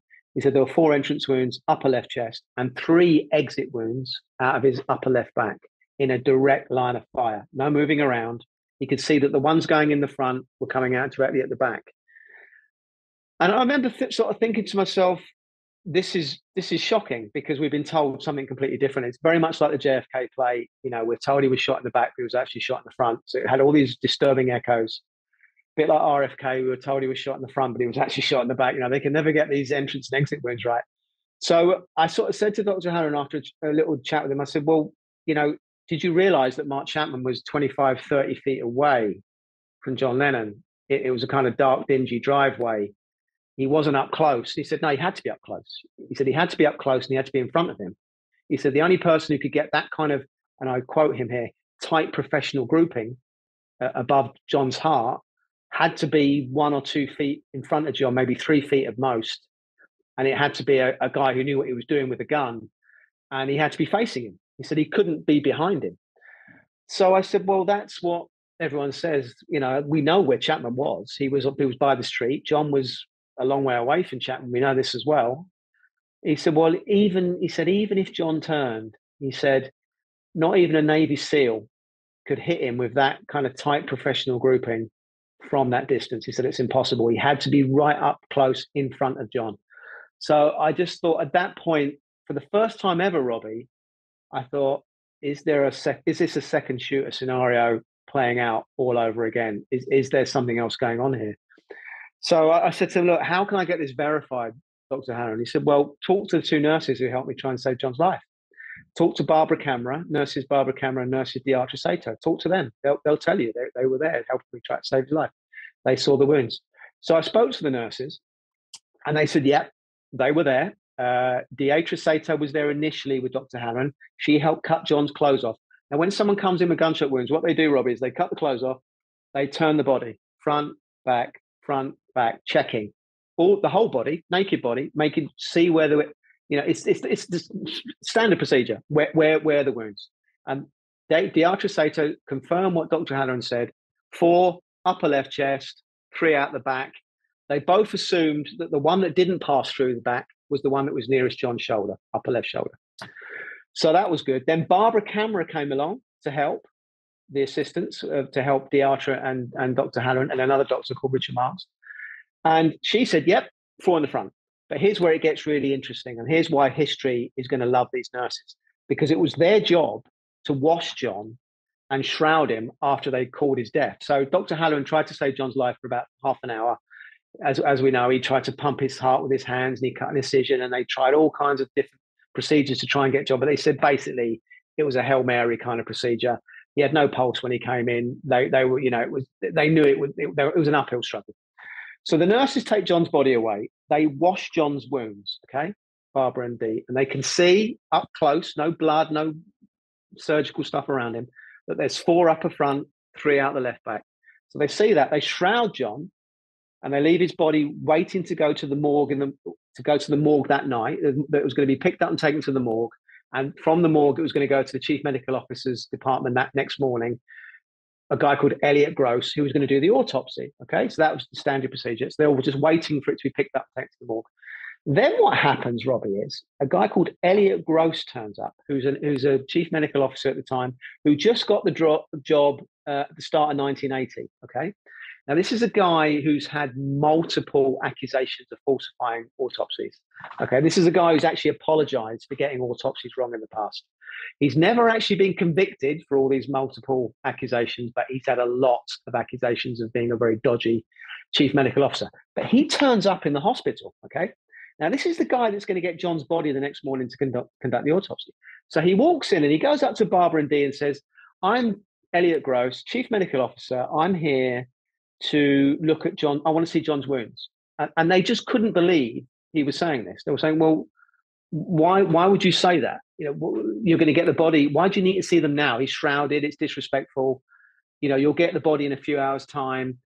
But Elliot was in a real rush to see the wounds. And he demanded that they unshroud John so he could see the wounds up close quickly.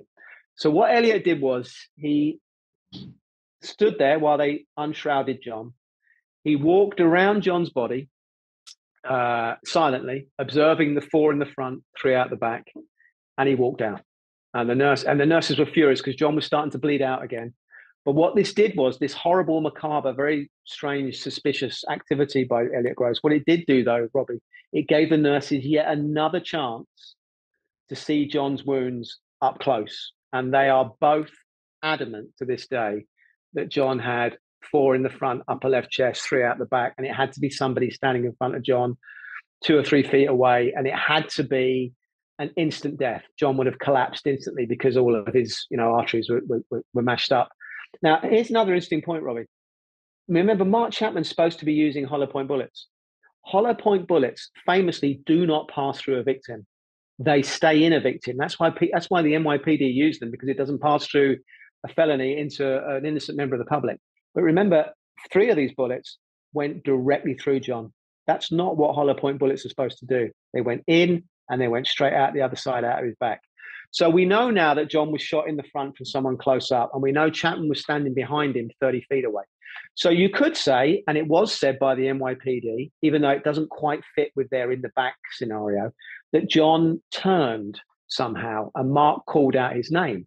So the Mark calling out to John Lennon became a bit of a kind of new addition that was added to the narrative very early on. And they had to do this, I think, because they realized that 4 in the front and 3 out the back is going to cause them a bit of problems by saying that someone shot John in the back. Now, we know John didn't turn around for quite a few reasons. Reason number 1 is Mark Chapman has never said he's called out John Lennon and John turned around. If he did do that, why would he not say it? It's kind of, does it matter? He shot him in the back or front. Mark doesn't care. To him, it's point. He said he shot John. Why would he care if he turned around? So Mark's never said that. Yoko Ono, and you can see this on my Instagram, Assassination of Lennon. Yoko Ono, I've put a page from the detective's notebook where she actually gave this statement, said that they heard a noise in the street, but they never turned around. Okay, so she said they never turned around. And in all her other statements that she gave, those other 5 that I told you about, she never mentions Mark Chapman calling out to her husband, and she never mentions turning around. Also, Jay Hastings, the concierge who was listening to what was going on in the driveway, he said he never heard Mark Chapman call out to John Lennon. And even if he did, let's just say, discarding all of that evidence, that John did somehow turn around and face Mark Chapman and allow him to shoot with 4 bullets in his upper left chest. What they're asking us to believe here, Robbie, is that John turned around to a guy that he didn't know, a stranger. He stood there facing him, and he allowed Mark Chapman from 20 to 25 feet away to get off 5 shots in a chamber. So this is not an automatic weapon. So there would have been a slight, split-second gap between each shot. Bang, bang, bang, bang, hitting him 4 times. John stays dead still, does not move, okay, because he'd have to be to get that tight professional grouping. And then after this is done and his heart's been ripped apart, they're asking us to believe that John then turns back around again, walks up to the vestibule door and goes on that crazy magical mystery tour I told you about earlier. It's just hogwash. It's absolute hogwash. So whether John turned around or didn't turn around, He wasn't shot in that driveway. And this is getting to the real crucial point of the murder here. I just want to say before you give any spoilers to the ending there, it feels like he was shot in that office or wherever they found the pool of blood was. If he was shot inside somewhere and then someone just That's moved into the. possible. That is possible, but the detective actually gave the game away to me, Robbie. He said to me when I interviewed him, I think it was probably on the third or fourth interview. I've had lengthy chats with Ron Hoffman. And I think Ron knows he's not done a good job. And I think I think the reason he sold me all his paperwork was because I think there's a slight bit of guilt there and he wants the truth to get out. But I said to Ron, I said, Ron, where was John shot? Where was he actually shot? What location? Where's the geography? And he just said, oh, he shot in the stairway. He was shot in the stairs. 100% shot in the stairs. And then I found a clip, which you can find on my YouTube channel, Assassination of Lennon, where Ron actually says it to a news crew outside the Roosevelt Hospital. Now, it's a bit of rushes. It never actually made, tellingly, it never made broadcast, this clip. It was from some news rushes that thankfully found its way onto YouTube. And Ron says quite clearly to a reporter in a very agitated state that John was shot inside the vestibule, not outside. Now, the thing is, Mark Chapman, Robbie, could not see inside the vestibule, never alone shoot someone inside it. It was completely out of his line of vision. He was outside that vestibule, 25, 30 feet away by the street.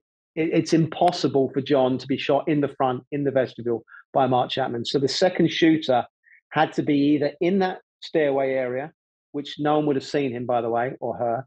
No one on the street would have seen them there. Or as you say, John was shot beyond the stairway in the lobby front office. But then if that's the case, then Jay Hastings has got a lot of questions to answer. So it's one thing's for sure, Robbie, and I'm absolutely convinced now, by the way, John Lennon was not shot by Mark Chapman, but Mark Chapman believes he did this. He's had some kind of psychotic episode, and Is there we something can written go in his book, into. Catcher in the Rye? Well, let's get into that. I mean, we'll get into Mark in a little while. I think just to finish up on the murder scene. There's also other evidence that John was shot inside the vestibule on the stairway. Yoko Ono has said twice that, and two of her statements, that it was only after John gone inside the glass doors, as she calls it, that he then said, "Oh, I've been shot."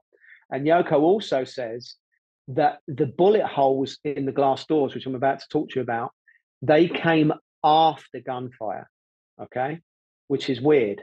So if you've got Mark, let's say, out, let's just say as a theory, if you go with the Siran shooting blanks theory that Lisa Pease has, I think, very credibly put in her book, A Lie Too Big to Fail, about the RFK assassination.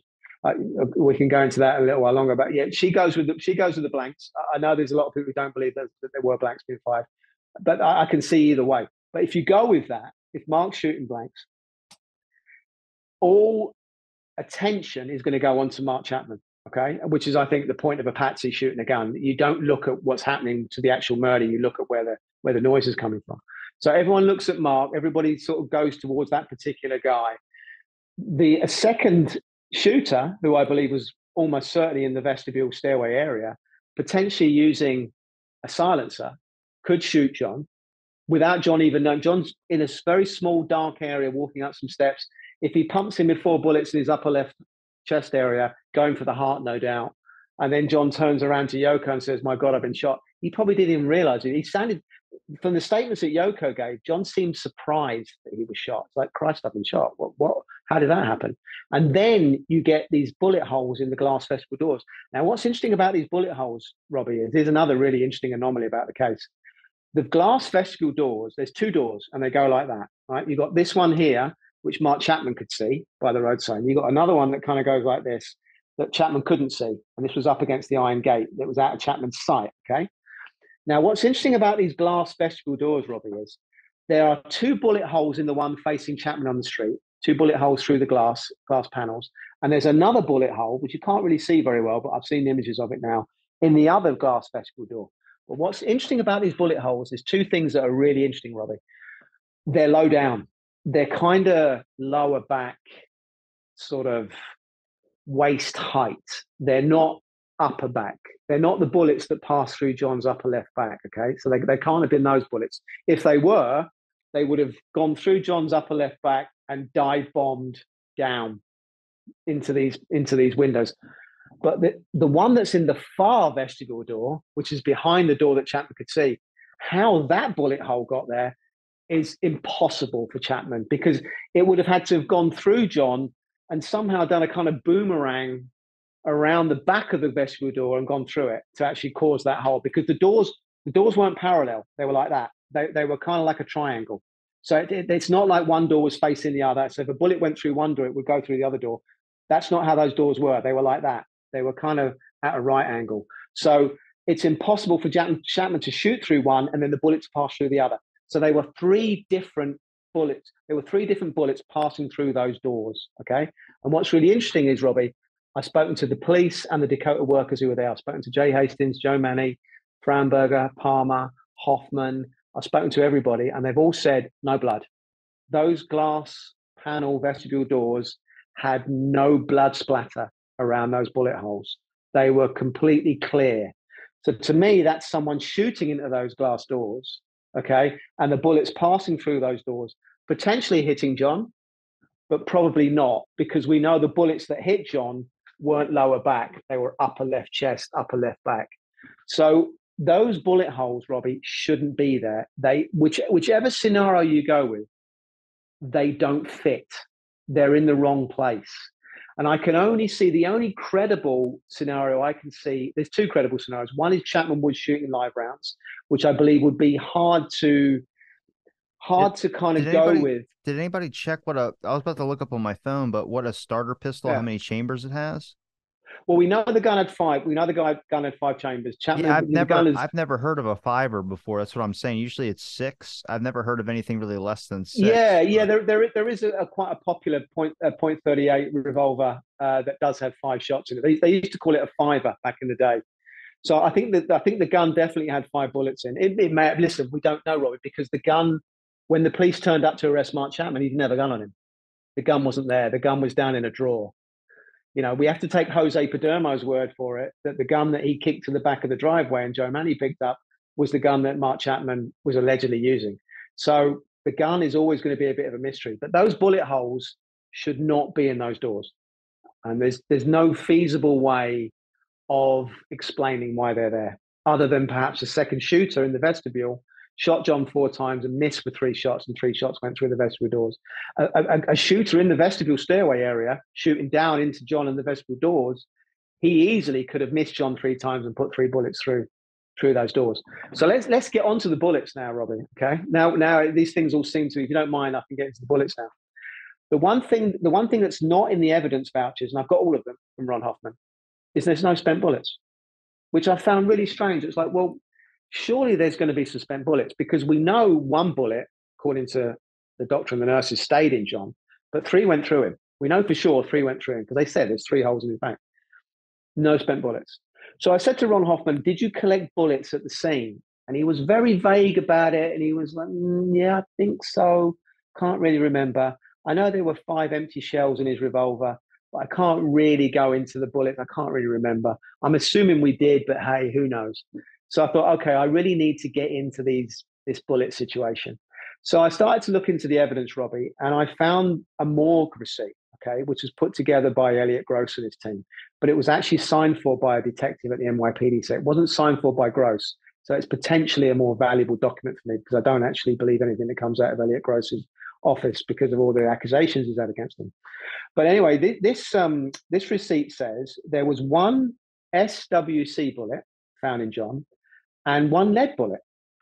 So I thought to myself, why have they described two different bullets? Now, a semi-wad cutter bullet can just be an ordinary lead bullet, by the way, and a lead bullet can be a hollow point bullet. So it doesn't mean there's anything nefarious here. But I just found the fact that they were described differently interesting. So I thought, okay, I need to look further here. And then I got lucky. There was a photographer called Brad Trent, a New York photographer, quite well known, quite successful. And in I think it was 89, he was offered a gig by Life magazine to take photographs of famous guns in history. Okay. And he was asked to go and take a photo of the gun that Mark Chapman allegedly used to shoot John Lennon.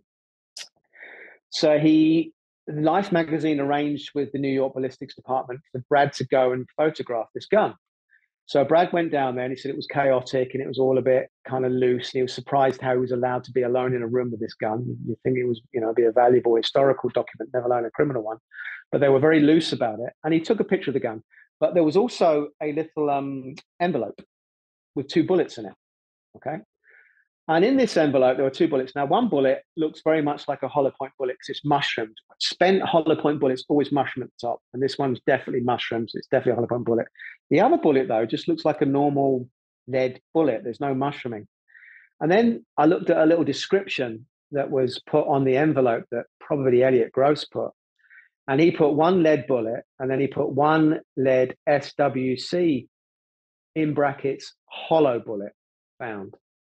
So there I had the evidence, Robbie, that there were 2 different types of bullets that were found at the autopsy of John Lennon. One was a hollow point bullet and one was a non-hollow point bullet. And you can find this image. This image is actually online. It's on my Instagram. Brad put it on his blog, thank goodness, so the world can see it. It's been hiding in plain sight, this image, for over 10 years now. And it leads to the fact that potentially there were 2 different types of shooters with 2 different. Now, Mark Chapman could be using two different types of ammo in his revolver. That is possible. You can in a .38 revolver use a non-hollow and a hollow at the same time. It's rare, and sometimes it puts the aim of the gun off, but it can happen. But here's the thing: Mark Chapman is adamant, and he was a security guard who used guns before. He's adamant he was using hollow point bullets. The NYPD are adamant it was hollow point bullets. The DA's office have always said in many documentaries he used hollow point bullets. Now you think the NYPD and the DA's office would be absolutely certain, wouldn't you? They'd have done an investigation of what bullets were used to kill John Lennon. Yet we now know that one of the bullets that was pulled from his body was not a hollow point bullet. It was a normal lead bullet, which to me smacks of a second shooting. That's what I was about to say. Yeah, 2 different types of ammunition come from 2 different guns. Yeah, yeah, for sure. So, What at this, sorry, Robert, go on. what's the purpose? Like with Mark Chapman, the Catcher in the Rye, this whole thing that's going on with him, is that the purpose to make him seem even more crazy? I mean, was he in on it? Has he ever confessed that there was a conspiracy or anything like that, or he's just been okay with being in jail? Well, let's get to that. It's really interesting. Chapman, we could be here all day talking about his weird life. I'll give you the highlights, and we'll lead up to the Catcher in the Rye. He was never interested in the Catcher in the Rye when he was a kid. And when he was, I've spoken to all his friends. No, never read the book.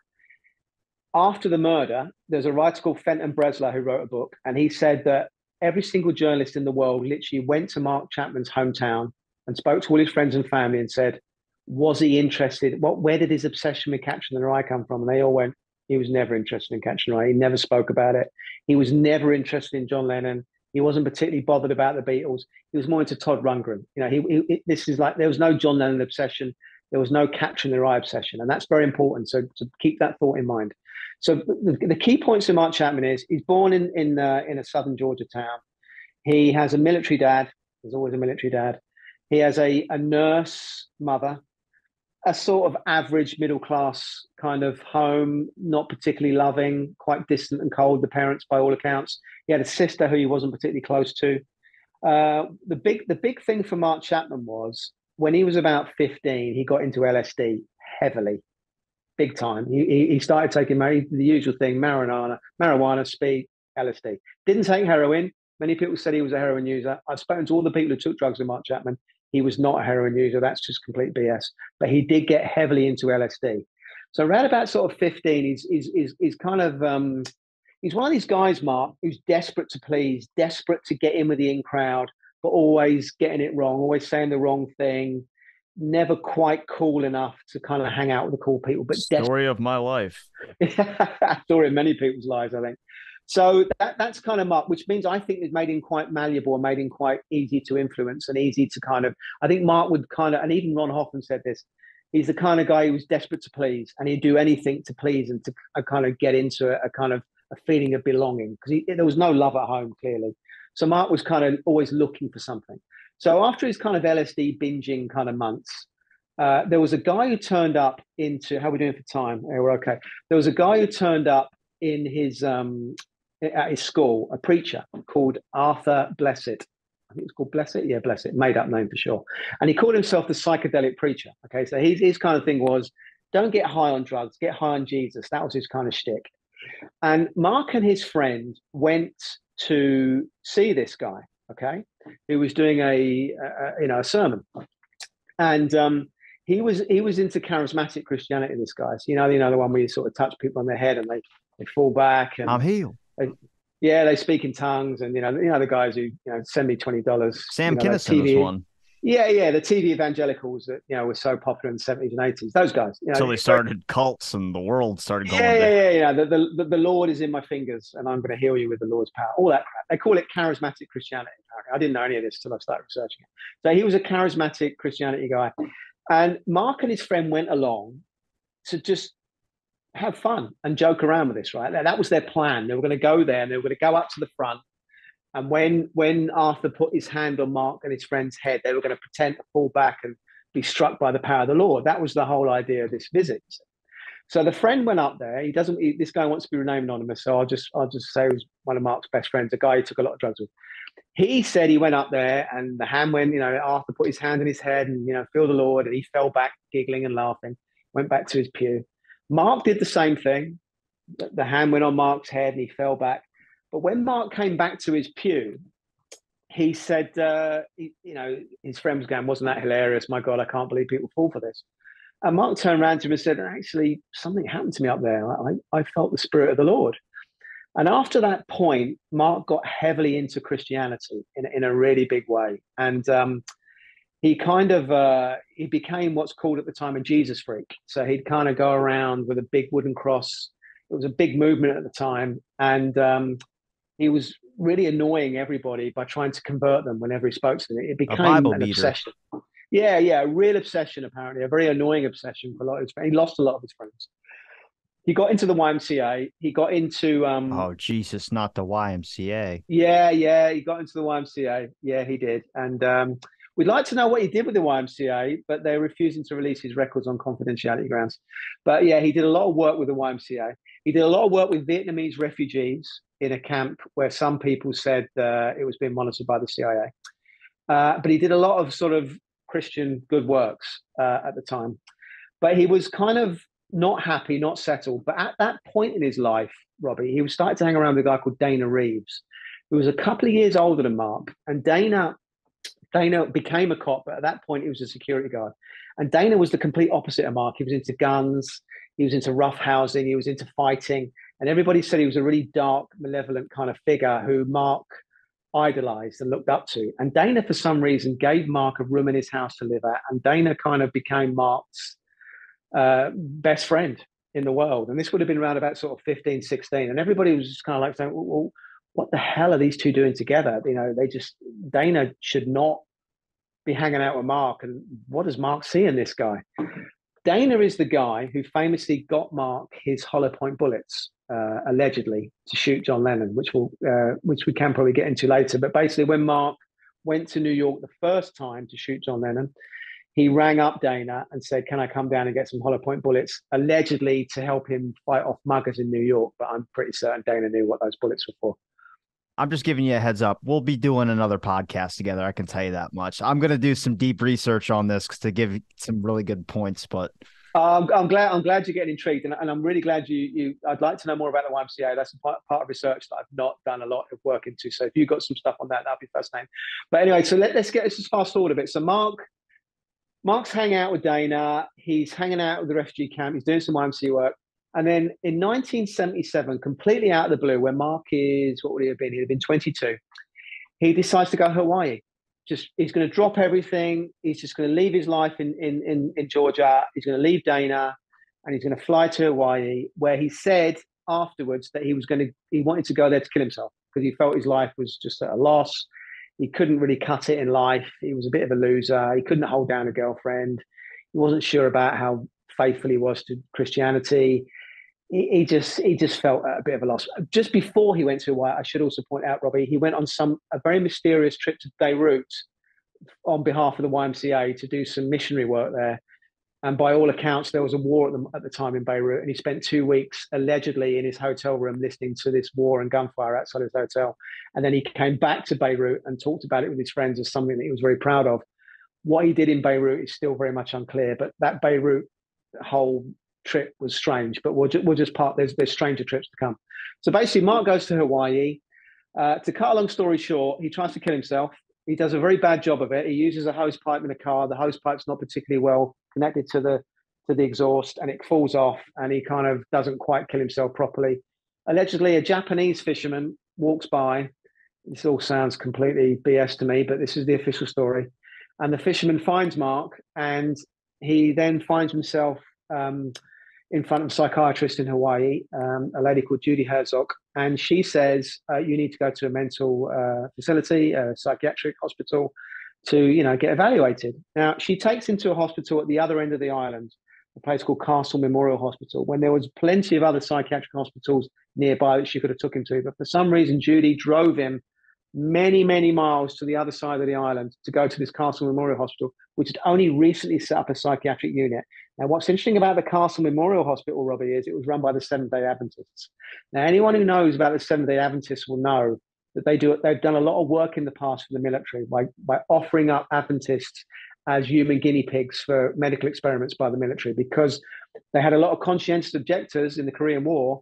And the way they got around that was, they don't really want to fight, but you can use them as human guinea pigs. And there's documentaries been done on this, how the Seventh-day Adventists, shockingly gave up so many lives to, allow the American military to do all kinds of horrible experiments on them.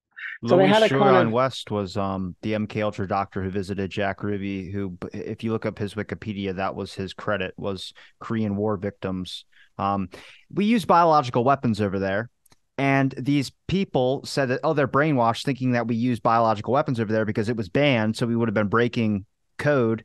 And Joyon West had unbrainwashed them by making them forget using biological weapons over there. And I'm sure that was all done in a very ethical fashion if Jolyon West was part of it. What a fantastic, ethical, great man he was. Possibly one of the darkest individuals in history, really, that guy. God, dude. But anyway, so Mark does stuff at the Castle Memorial. We're not quite sure how they treated him. There's all kinds of apocryphal stories of different kinds of treatments with drugs and stuff. We don't know. Of course, obviously, they're not revealing anything for confidentiality reasons. Apparently, they've lost some records as well on Mark. But we don't know really what they were doing with him. But what we do know is, after about 6 months, they were doing so well with him, he became a member of staff and he became a janitor for the Seventh-day Adventists. And they kind of took him under their wing. And then after about a year working there, Robbie, he decides, Mark, that he wants to travel the world. This is a janitor, okay, on a minimum wage. And the funding that he gets to travel the world is via the Seventh-day Adventist Castle Memorial Hospital credit union office. He basically goes to them and says, can you loan me some money to travel all around the world? And I'm talking all around the world here, Robbie. He went to the Far East, he went to India, he went to Europe. There's not many countries Mark didn't go to. He went everywhere, often staying at YMCA facilities, allegedly. Apparently, even went to a United Nations meeting with a YMCA chief in Switzerland, but that's another story. So basically, they say, oh, sure, Mark, even though you're a janitor, you've got no collateral, we're going to give you this enormous sum of money. We don't know you're ever going to pay it back, but don't worry. Off you go, Mark. You fly all around the world. We don't know what you're going to be doing all around the world, by the way, but you go and have a great time. So Mark does this, and he visits all these countries, and there's lots of photos of Mark. Love to know who took those photos in all these different countries. So we know he did this. He then came back and started a relationship with a woman called Gloria Abe, who's a woman of Japanese descent, and very similar to Yoko Ono. Gloria then became Mark's kind of new Dana Reeves in a way. She was always by his side. She started to work at the Castle Memorial Hospital as well. Very convenient, very cozy. They traveled to work together. They lived together.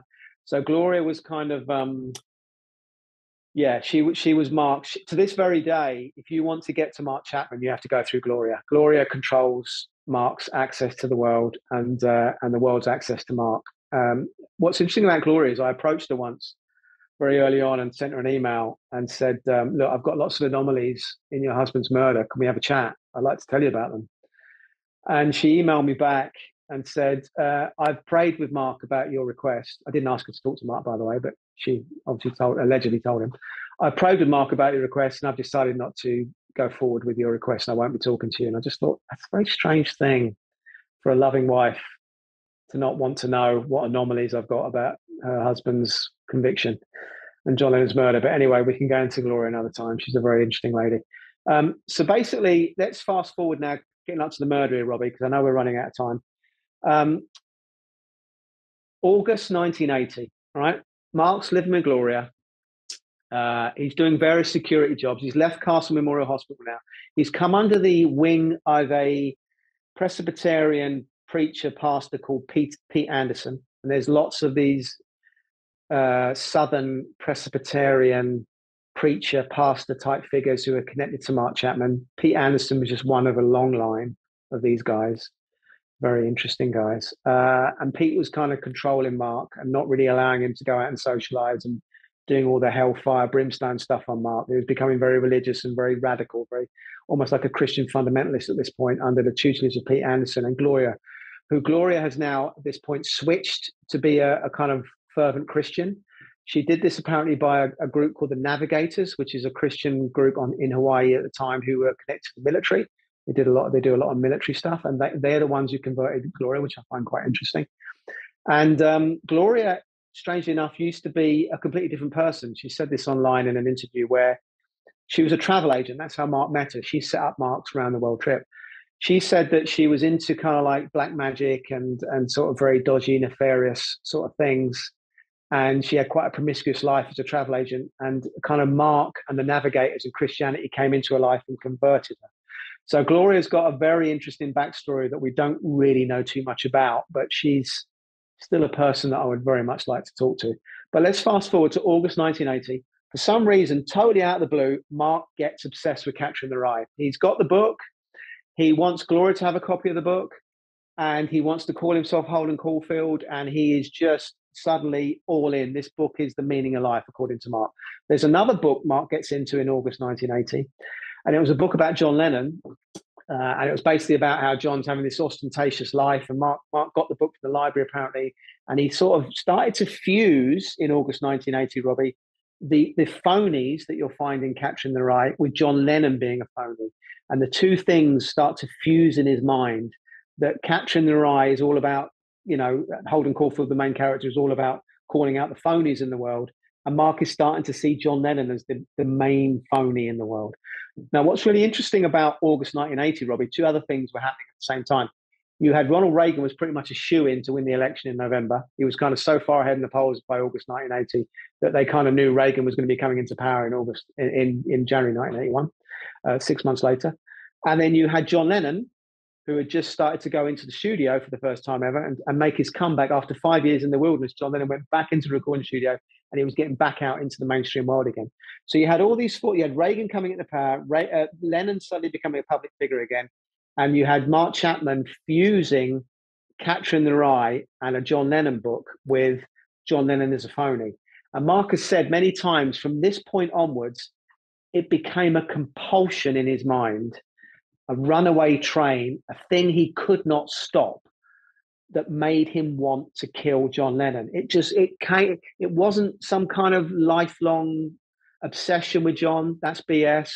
It wasn't something that kind of like slowly, it just happened like that. August 1980, mission kill John Lennon was instigated in his brain. It was all bound up in this Catcher in the Rye book that was kind of inspiring him to do it.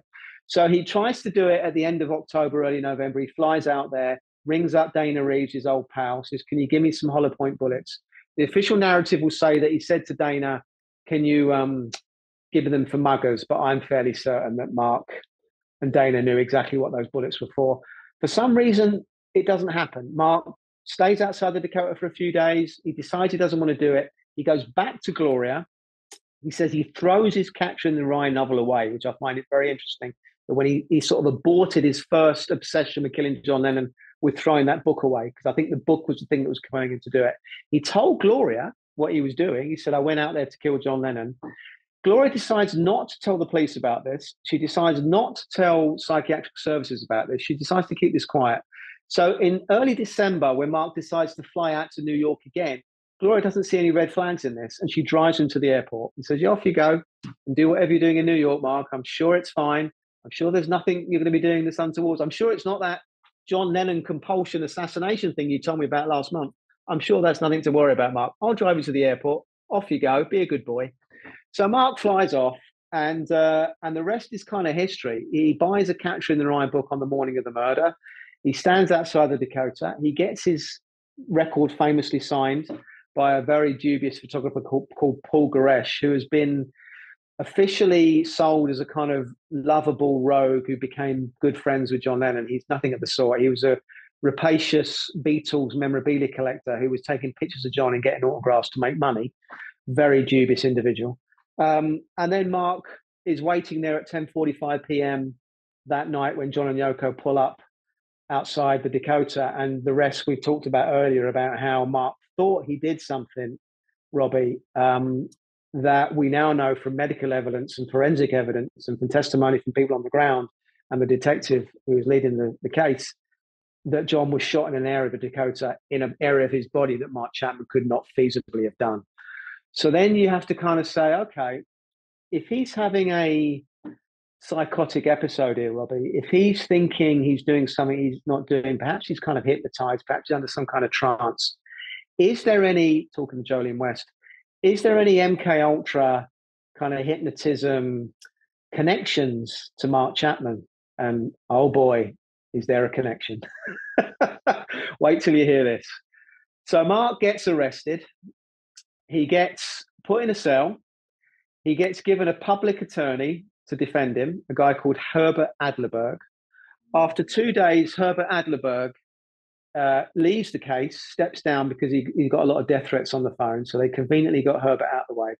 And another lawyer moves in to defend Mark, a lawyer called Jonathan Marks, who works out of a building called 30 Rockefeller Plaza.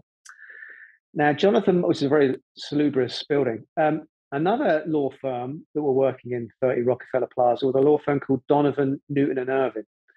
Now, that law firm, Donovan, Newton and Irvin, was founded by a guy called Wild Bill Donovan.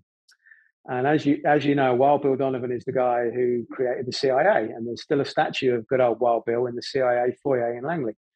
So Wild Bill had his office there, and it was awash, Donovan and Newton, with CIA spooks, some present, some past. In fact, William Colby, would you believe, the ex-CIA director, even worked at Donovan Newton. So it just goes to show you how CIA intertwined that law firm was. Now, a lawyer who worked in that law firm, a lawyer called David Suggs, was hired by Jonathan Marks to help him on the Mark Chapman case. So you've got a direct link there to Mark Chapman's defense team and a CIA law firm. That you could not get a more direct link. Now, I'm not saying Jonathan Marks and David Suggs are nefarious characters. They may have been kind of duped into getting certain experts into Mark Chapman's cell, but that was very much how this was done. So the first thing Jonathan Marks decides to do, and you can see a New York Post headline, it was on the front page, Mark Chapman to be hypnotized. Jonathan Marks went to the press and said, I'm going to get a hypnotist to go into Mark Chapman's cell and hypnotize him to see, if we can figure out what Mark did and how he did it, and more importantly, why he did it. Because Marks was going for a temporary insanity plea, and he was trying to, why he went for a temporary one, I don't know. Why he just didn't go for insanity is an interesting point. But he was kind of going to use these experts to figure out what was going on in Mark's mind. Now, the first expert he got in was a guy called Milton Kline. Now, Milton Kline, a year earlier in 1979, was on an ABC documentary about MK Ultra, where he boasts in this documentary that he was the guy that was hired to figure out the Manchurian candidate aspect of MK Ultra. He was specifically the guy that was hired to create a killer, a murderer, to take someone out and not realize they were doing it. And he actually boasts about this in this documentary a year before Jonathan Marks hired him, would you believe, on TV, that he's a CIA consultant working on MK Ultra. But this is the guy, or one of the guys, that Jonathan Marks puts into Mark Chapman's cell to have unmonitored, unfettered access to Mark Chapman. The very same guy that was hired by the CIA to create a Manchurian candidate for MK Ultra. Almost unbelievable. A second guy they put in was Bernard Diamond, a name I'm sure you know very well, Robbie, the guy who was working on Siran on the RFK case. He happens to waltz into Mark Chapman's cell as well. Now, here's the thing. For 6 months, they're going to go for a temporary insanity plea, okay? And they decide at the last minute, Chapman rings up Chapman decides, he rings up Jonathan Marks out of the blue and says, I've decided to plead guilty. And Marks allegedly goes, well, why are you doing that? He said, well, God told me, a little voice inside my head whispered in my head that I should plead guilty, which meant that everything I've just told you for the last 2 hours, Robbie, about the forensics and the medical and all the ways that Mark Chapman couldn't have possibly done it, could never be heard in a court of law. He was going to go straight to jail, which is where he is today. So I took that at face value, that a little voice called God spoke in his ear. But I've done a bit more digging, and Mark went for an appeal in the mid-'80s. And in that appeal process, it was a bit clearer about exactly why Mark decided to plead guilty. The reason he decided to plead guilty was it wasn't just a little voice from God inside his head. I need to roll back a bit. So when Milton Kline was in his cell, we know from a journalist called Jim Gaines, who was a big propagandist for the official narrative, Jim Gaines in a 1987 piece gave some details about what Milton Kline said to Mark Chapman in his cell. What Gaines said was, he said, Kline spoke to Chapman, and Kline was the first person to do this. No one else did this before. Many people talk about this now as something that Mark always had, but it first came to prominence through Milton Kline. And it was about a little people kingdom that Mark Chapman had in his head. And he had this kind of, he was the kind of supreme leader, and there was a government, and he had like this little people army, and he had like a little people kind of admin area, and he had this kind of little people universe that Mark had in his head. And this is something that Milton Kline first spoke to Mark about. So clearly Milton Kline put this concept into Mark's brain. And I remember when I first read about this in '87 in Jim Gaines' article, I thought, well, it just sounds stupid, it just sounds silly. It sounds like something they made up. But the reason I think Milton Kline did this is Mark Chapman pled guilty, not because God whispered in his ear. The reason Mark Chapman pled guilty, and I found this out now, is on the night before he decided to plead guilty, apparently a battle took place on his police cell floor, would you believe, where there was the little people from God and the little people that were representing the devil. And they had this mass battle in front of Mark that he was imagining, no doubt, putting his brain through Milton Kline, on his floor of his cell. And this epic battle was going on. And God's little people won this battle. And the general for God's little people got up into Mark's hand and whispered into Mark's ear, plead guilty. Don't go to trial, plead guilty. And that was why Mark rang up his attorney the next day and said, God has whispered into my ear and said, I need to plead guilty. And that little move that Milton Kline, I'm sure, did meant that nobody would ever find out the truth about John Lennon's murder. It was really important that they got that kind of, they couldn't say that the catcher in the rye made Mark plead guilty. They couldn't say Mark just suddenly they had to have some kind of spiritual dimension to make it kind of more feasible. Because what was also happening at the same time, Robbie, was there was a lot of preachers and pastors piling into Mark's cell, some quite nefarious, I believe, who were trying to tell Mark that he was possessed by demons. Now, this possessed by demons thing is something that was put into Mark when he was 15 by another Southern Presbyterian preacher who was who also, you won't be surprised to know at this point, had a sideline in hypnotism. What was incredible back in the 70s was, Robbie, was there was an organization, it was a federation, who basically tried to fuse religion and hypnotism as a kind of good thing. They even had conferences where they talked about this. One of the main players in that movement was a preacher / hypnotist who messed with Mark Chapman's mind when he was 15. This is all documented. We don't know, I'm going to reveal his name in my book, but this guy is a very interesting character. And I think this is where, when Mark was 15, they started to groom him to believe that he was possessed by demons and the devil was making him do it. Because after Mark pled guilty through the little people mechanism, they needed to find another reason why Mark shot John Lennon. They couldn't leave the catcher in the rye reason, because if you look into Salinger and his background, there's a lot of intelligence, military, Operation Paperclip kind of baggage that comes with catcher in the rye. And I think they wanted to kind of sweep that away, especially when a copy was found in Hinckley's hotel room in 1981 when he tried to assassinate Ronald Reagan. So they needed to find a new reason that they could kind of hang Mark Chapman's motive on. And I think the reason that was implanted into his mind was demons made him do it. And there was a horrific 2 to 3 year period in Mark's cell after he pled guilty, where he was put under this kind of gaslighting scenario where he was made to believe he was possessed by demons, and constantly people were trying to exorcise these demons. Incredibly, even a prison guard tried to do a DIY exorcism on Mark. There was even someone who tried to do a remote exorcism outside Mark's prison cell, and kind of, Mark said he remembered sort of writhing on the floor and this bile coming out of his mouth, and he had red lights in his cell, and he used to pray. I'm pretty sure it was a kind of 2 to 3 year, very deliberate operation to get Mark to believe that he was possessed by those demons that they put in his brain when he was 15, back in those days when he had that charismatic stuff going on, and they kind of wanted to bring that forward post Lennon murder, to use that as an excuse that Mark could sort of hang his hat on, that actually it wasn't some kind of nefarious programming that made me kill John Lennon. It was the devil, and I was possessed by demons. And now those demons are out of me. I can now become a good Christian, and there's a credible reason. What's happened over the years, the demon thing has been slightly pushed to one side, and now it's kind of, he did it for fame, did it for glory.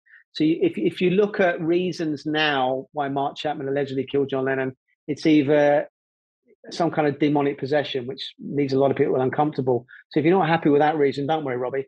He did it for fame. Let's go with the fame thing. This is a guy, of course, who gave up the trial of the century, by the way. If he went to trial, he'd have been the center of the trial of the century. But he decided to give that up because a little general that Milton Klein put in his head told him to do so. So when you put all these things together, Robbie, it just becomes, it's the evidence that something really nefarious went on in that driveway, and the evidence that Mark Chapman was a groomed, programmed assassin. It becomes overwhelming, Robbie. It becomes, and I've done now on my Substack, davidwhelan.substack. If you go there, I've put 20 articles down there now, Robbie, and I've laid out a lot of the evidence now. And I think one of the really important ones is an article I put called Mark Chapman Unplugged, where this is the first statement he gave to the police at the 20th Precinct Station, probably about an hour after he was arrested. So there's no Milton Kleins, there's no preachers, there's no Glorias, there's no Dana Reeves. It's just Mark immediately after trying to figure out what he's just done. And if you read that statement, which I've managed to get hold of, and I put the whole statement on my Substack and I've analysed it, it's a guy who just doesn't have a clue, Robbie, what he's done. He's kind of like, I don't know, I didn't have anything against John Lennon. I didn't have anything against the Beatles. I don't know why I did it. I don't really remember doing it. I kind of remember maybe aiming, but I don't remember aiming. He was there, but then he wasn't there. I looked down, I had a book in my hand. Apparently the gun got knocked out of my hand, but I don't remember that. Padermo told me to run away, but I don't, I'm confused.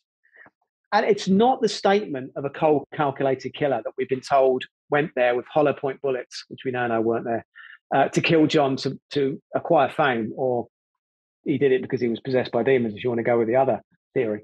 So it's to me now, Robbie, after doing this for 3 years, it's just absolutely clear to me now that it was an operation where there were 4 components. You had to groom Mark from a very early age. And I think if you've got an LSD-addled guy who's desperate to please and desperate to get in with the right crowd, and is open to being manipulated by preachers who are hypnotists at the age of 15, that's perfect kind of fodder, really, to get him on a Manchurian Candidate program. I think you've then got to kind of get him all the way through different programs. And I think obviously his work with the Adventists, his work in Hawaii, which is obviously awash in military installations. I think a lot of the sort of prepping was done in Hawaii. I think when Lennon was going back into the recording studio and Ronald Reagan was a shoo-in to win the presidency, I think that's when the Catcher in the Rye, John Lennon obsession was programmed into Mark's brain. I think it malfunctioned at the end of October, early November, where he aborted and came back. And I think it was reinstigated again. And I think you also need 3 other components. You need to have a second shooter operation on the ground. And I think 10:45 p.m. on a Monday night when everyone's watching football. I think when he was there October, November, and when he was there in the few days leading up to the 8th of December, I think he would have been shot earlier. But I think everything had to be right. There had to be nobody on the streets, nobody in the driveway, nobody in the concierge's office. I think all the different elements had to be there had to be no one there, no witnesses for it to go down. And when it went down, it was the perfect time for it to happen. And obviously, you had to have a second shooter there to do the job. That was clearly done in a professional manner, a tight professional group, and they were going for his heart. I suspect the bullets were collected by the shooter. Certainly, no spent bullets have been found by the NYPD that we've been told about. You then need an NYPD, Robbie, to not investigate. Okay, I know that didn't happen because I've spoken to people at Dakota who said the very next morning they were mopping up the blood in the office. Not quite sure if it was the front office or the back, but they were mopping up the blood.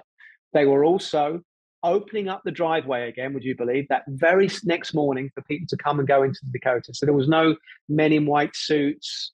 There was no sealing off the area to collect little bits of evidence. It was kind of nothing to see here. We've got our guy, mop the blood up, open this place up. Let's just get on with it. So that happened. You had an NYPD who weren't doing their job. You had a DA's office who clearly weren't doing their job. But then again, I suppose the prosecuting DA's office is not going to do their job because they want to prosecute. They're not going to look for anomalies. You've got a lawyer who has an assistant who works for a CIA law firm. That couldn't have helped. Whether they deliberately or inadvertently were given these CIA experts like Milton Klein to put in Mark Chapman's cell, we can't get away from the fact that this happened. And after it happened, something that those CIA consultants put in Mark Chapman's mind led to him pleading guilty. We can't get away from that fact.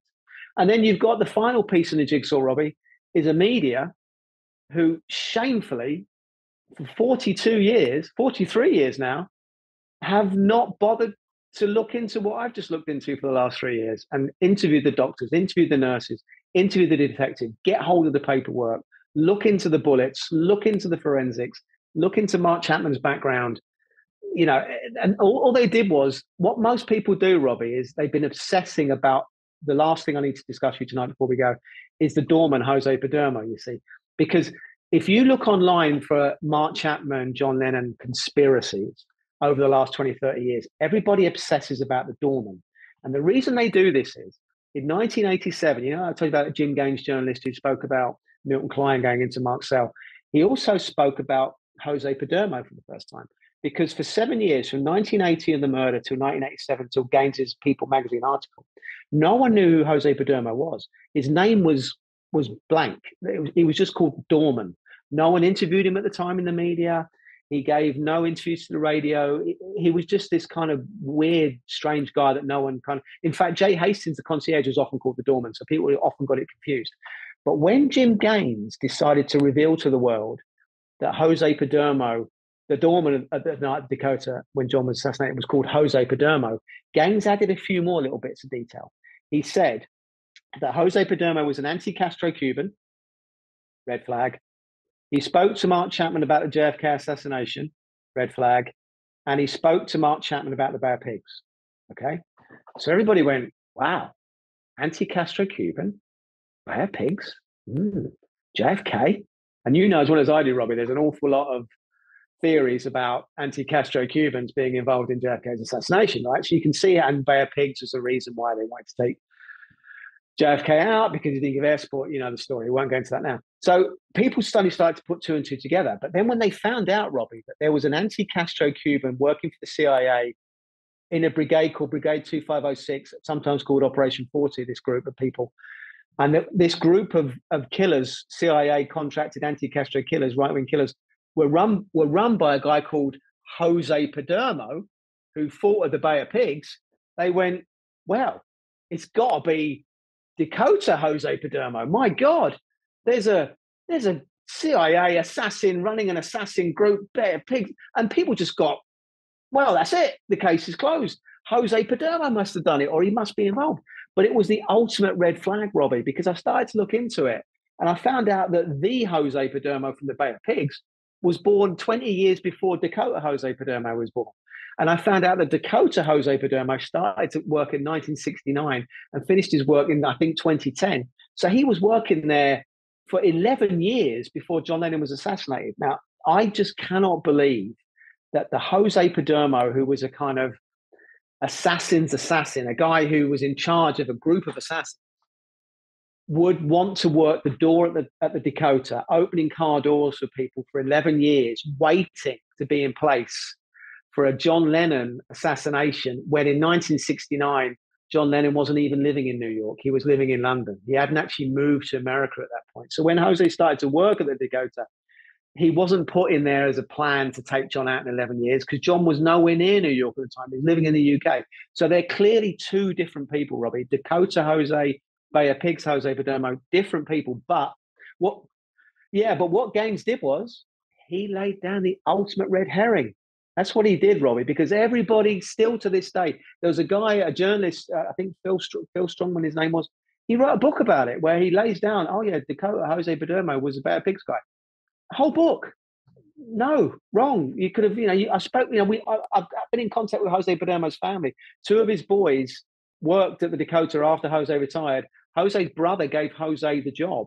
So we know pretty much everything about Dakota Jose Padermo. What we don't know, though, Robbie, is, and there are still some questions to ask about Dakota Jose, even though he's not that Bay of Pigs guy, he is still a guy of interest because his statement is one of the few witness statements that we've never been allowed to see. For some reason, the DA's office won't release it to the public, which is quite suspicious. They've released most other witness statements, but not that one. And you kind of, his actions on the night of the murder, kicking the gun, not picking it up, it's all a bit strange. And we know he said to Chapman, because Chapman said it, get out of here, run away. But we also know he said something else, Robbie. Another witness, a woman called Nina Rosen, I only found this out recently, double backed when she heard gunfire, looked into the Dakota driveway. So we're probably talking 5 to 10 seconds after gunfire was heard. Okay, she was very close. She saw Chapman and the doorman by the roadside, by the way, not near the vestibule. She didn't see John, because we know he's in the vestibule at this point, possibly bleeding out from being shot in the vestibule. She didn't see a gun. There was no gun. She saw Yoko in the courtyard screaming. So Yoko's behind John, probably saw more than she wanted to see, I suspect, but saw Yoko. But she also heard one other thing, Robbie. She heard Jose Padermo say to Mark Chapman, not get out of here, run away, but you better leave now. The cops will be here soon. Now, why would you say that to a docile guy who doesn't have a gun? She said there was no gun anywhere in sight. He just had his book. Why would you say that to a guy? The cops are coming, you better run. It's almost like a warning to get away. I don't understand why Jose said that, but Nina said that's exactly what he said. So I've got a feeling, I've got a theory that Padermo may have been involved. And if he was, I think Mark Chapman wasn't meant to stay there in that driveway reading a book. I think that was a malfunction. I think he was supposed to run. And I think he was going to get taken out when he ran. And I'm pretty certain if he did, a la Oswald style, get taken out of the picture, you don't need to worry about putting people like Milton Klein into his cell and brainwashing him to think they're little gods are whispering in his ear to do this, that, and the other. So I think Chapman was a loose end. And I think it was a loose end that probably caused him a lot of problems because if he did run and he was taken out, Central Park was just across the road, would have been very easy to have someone take him out. A police officer, a dodgy cop could have took him out. Who knows? They could have got rid of him in lots of different ways. But at the end of the day, Jose Padermo, there are still questions to ask about Jose. We don't know all the facts about that guy. And if Mark Chapman was triggered to think he was doing something he wasn't doing, i.e. shooting John Lennon, because we know he couldn't shoot John from where he was and with the wounds that John had, it would have been quite handy to have a trigger person next to Mark to get him to do that at the right time. And Jose would have been the perfect guy to do that. I need a deep breath now, Robbie. No, David, you've given me enough of your time, man. I'm definitely going to have you back on here once I can do some more research about some of this stuff as well, too, to ask some more informed questions. But I really do appreciate the time you laid out. I mean, 3 years of research, too, but good God, man, that was amazing. That's a lot, too. I'm going to have to listen back multiple times just to be able to soak up all the information. But it's a lot to process, man. I mean, if you go to my Substack, I just want to put a shout out to that. David Whelan, that's Whelan at substack.com. There's all the articles are there. My book's coming out at the end of the year. Give Me Some Truth, The Assassination of John Lennon. You can go to my YouTube, Assassination of Lennon. You'll see lots of video clips of Ron Hoffman telling you he was shot in the vestibule. You can go to my Instagram, Assassination of Lennon, where you'll see images of those bullet holes in the doors and stuff like that.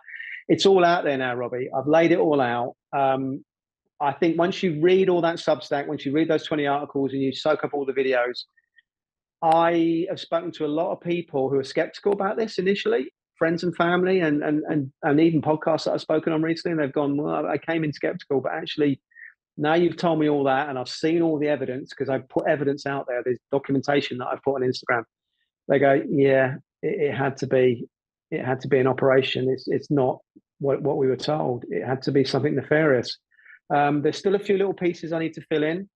I'd still love to get Padermo's statement. I've got a rough idea what Padermo did, and I put that on my Substack, but there are still a few little holes. Chapman to this day still thinks he did it, still thinks he did it for the glory of God, and he's a strange character, Chapman. I'm still not sure whether he was groomed and completely hypnotized or whether he was partly involved. It's a little bit like Oswald, really. It's that kind of, how much did he know? Did he know there was a second shooter? Was he there? Was he coerced to be there to be the patsy? I don't think MK Ultra at the point where Mark in 1980 was doing what he was doing was to create a Manchurian candidate assassin. I think it was done to create a Manchurian candidate patsy. And I think he was only there to be the patsy. And I think he was only there to think he was doing something he wasn't doing. Because I don't think if they were going to take John out with an operation, they would risk Mark Chapman shooting wildly with hollow point bullets. I think they needed to have someone in place, in a concealed place, to take John out once John had rushed in after hearing gunfire in the street. And, you know, it was the perfect place to do it. And that's where that's where the lead detective said it was done. So I'm convinced now that's where John was shot. If you want to go with the official narrative and John Lennon was a zombie who got shot fatally with 4 bullets around his heart and then got up and went on this magical mystery tour and spoke to Yoko, said I've been shot, and spoke to the concierge, said I've been shot. I mean, it doesn't have to be nefarious with the concierge, by the way. You know, a lot. It's not doesn't look good for Joe by saying that he saw John running in and John said to him he'd been shot. It looks like that puts him in a bad light. But what I found on this case is people just embellish, Robbie, and just make up stuff. So many people make up stuff and add things so they can be more, you know, involved in a dramatic story. So maybe, you know, maybe John was shot on the stairway. There is some evidence up, which I put on my Substack, that Padermo, the doorman, lifted John into the lobby. And I suspect Jay Hastings might have just invented that story of running past because maybe Jay and Yoko moved John into the back office and they were guilty about doing that. That potentially could have killed him by doing that. And they probably, you know, didn't want to talk about John collapsing in the front office. So, you know, people make up all kinds of stories to cover themselves or to make themselves more in a story than they believe. So it's not always, it doesn't always lead to a nefarious outcome that someone is not telling the truth. But clearly, Padermo, Hastings, Ono, and Manny, all their statements don't match up. The 4 people who were there, apart from John, nothing they say corroborates with each other. So someone's lying. Whether they're lying to big themselves up or whether they're lying for more nefarious reasons, I'll let the public decide. But hopefully, Robbie, one day there'll be a new investigation into John's murder, and we can, you know, we can get a proper result and a proper analysis of what really happened. I'm glad there's researchers like yourself out there at least doing the work.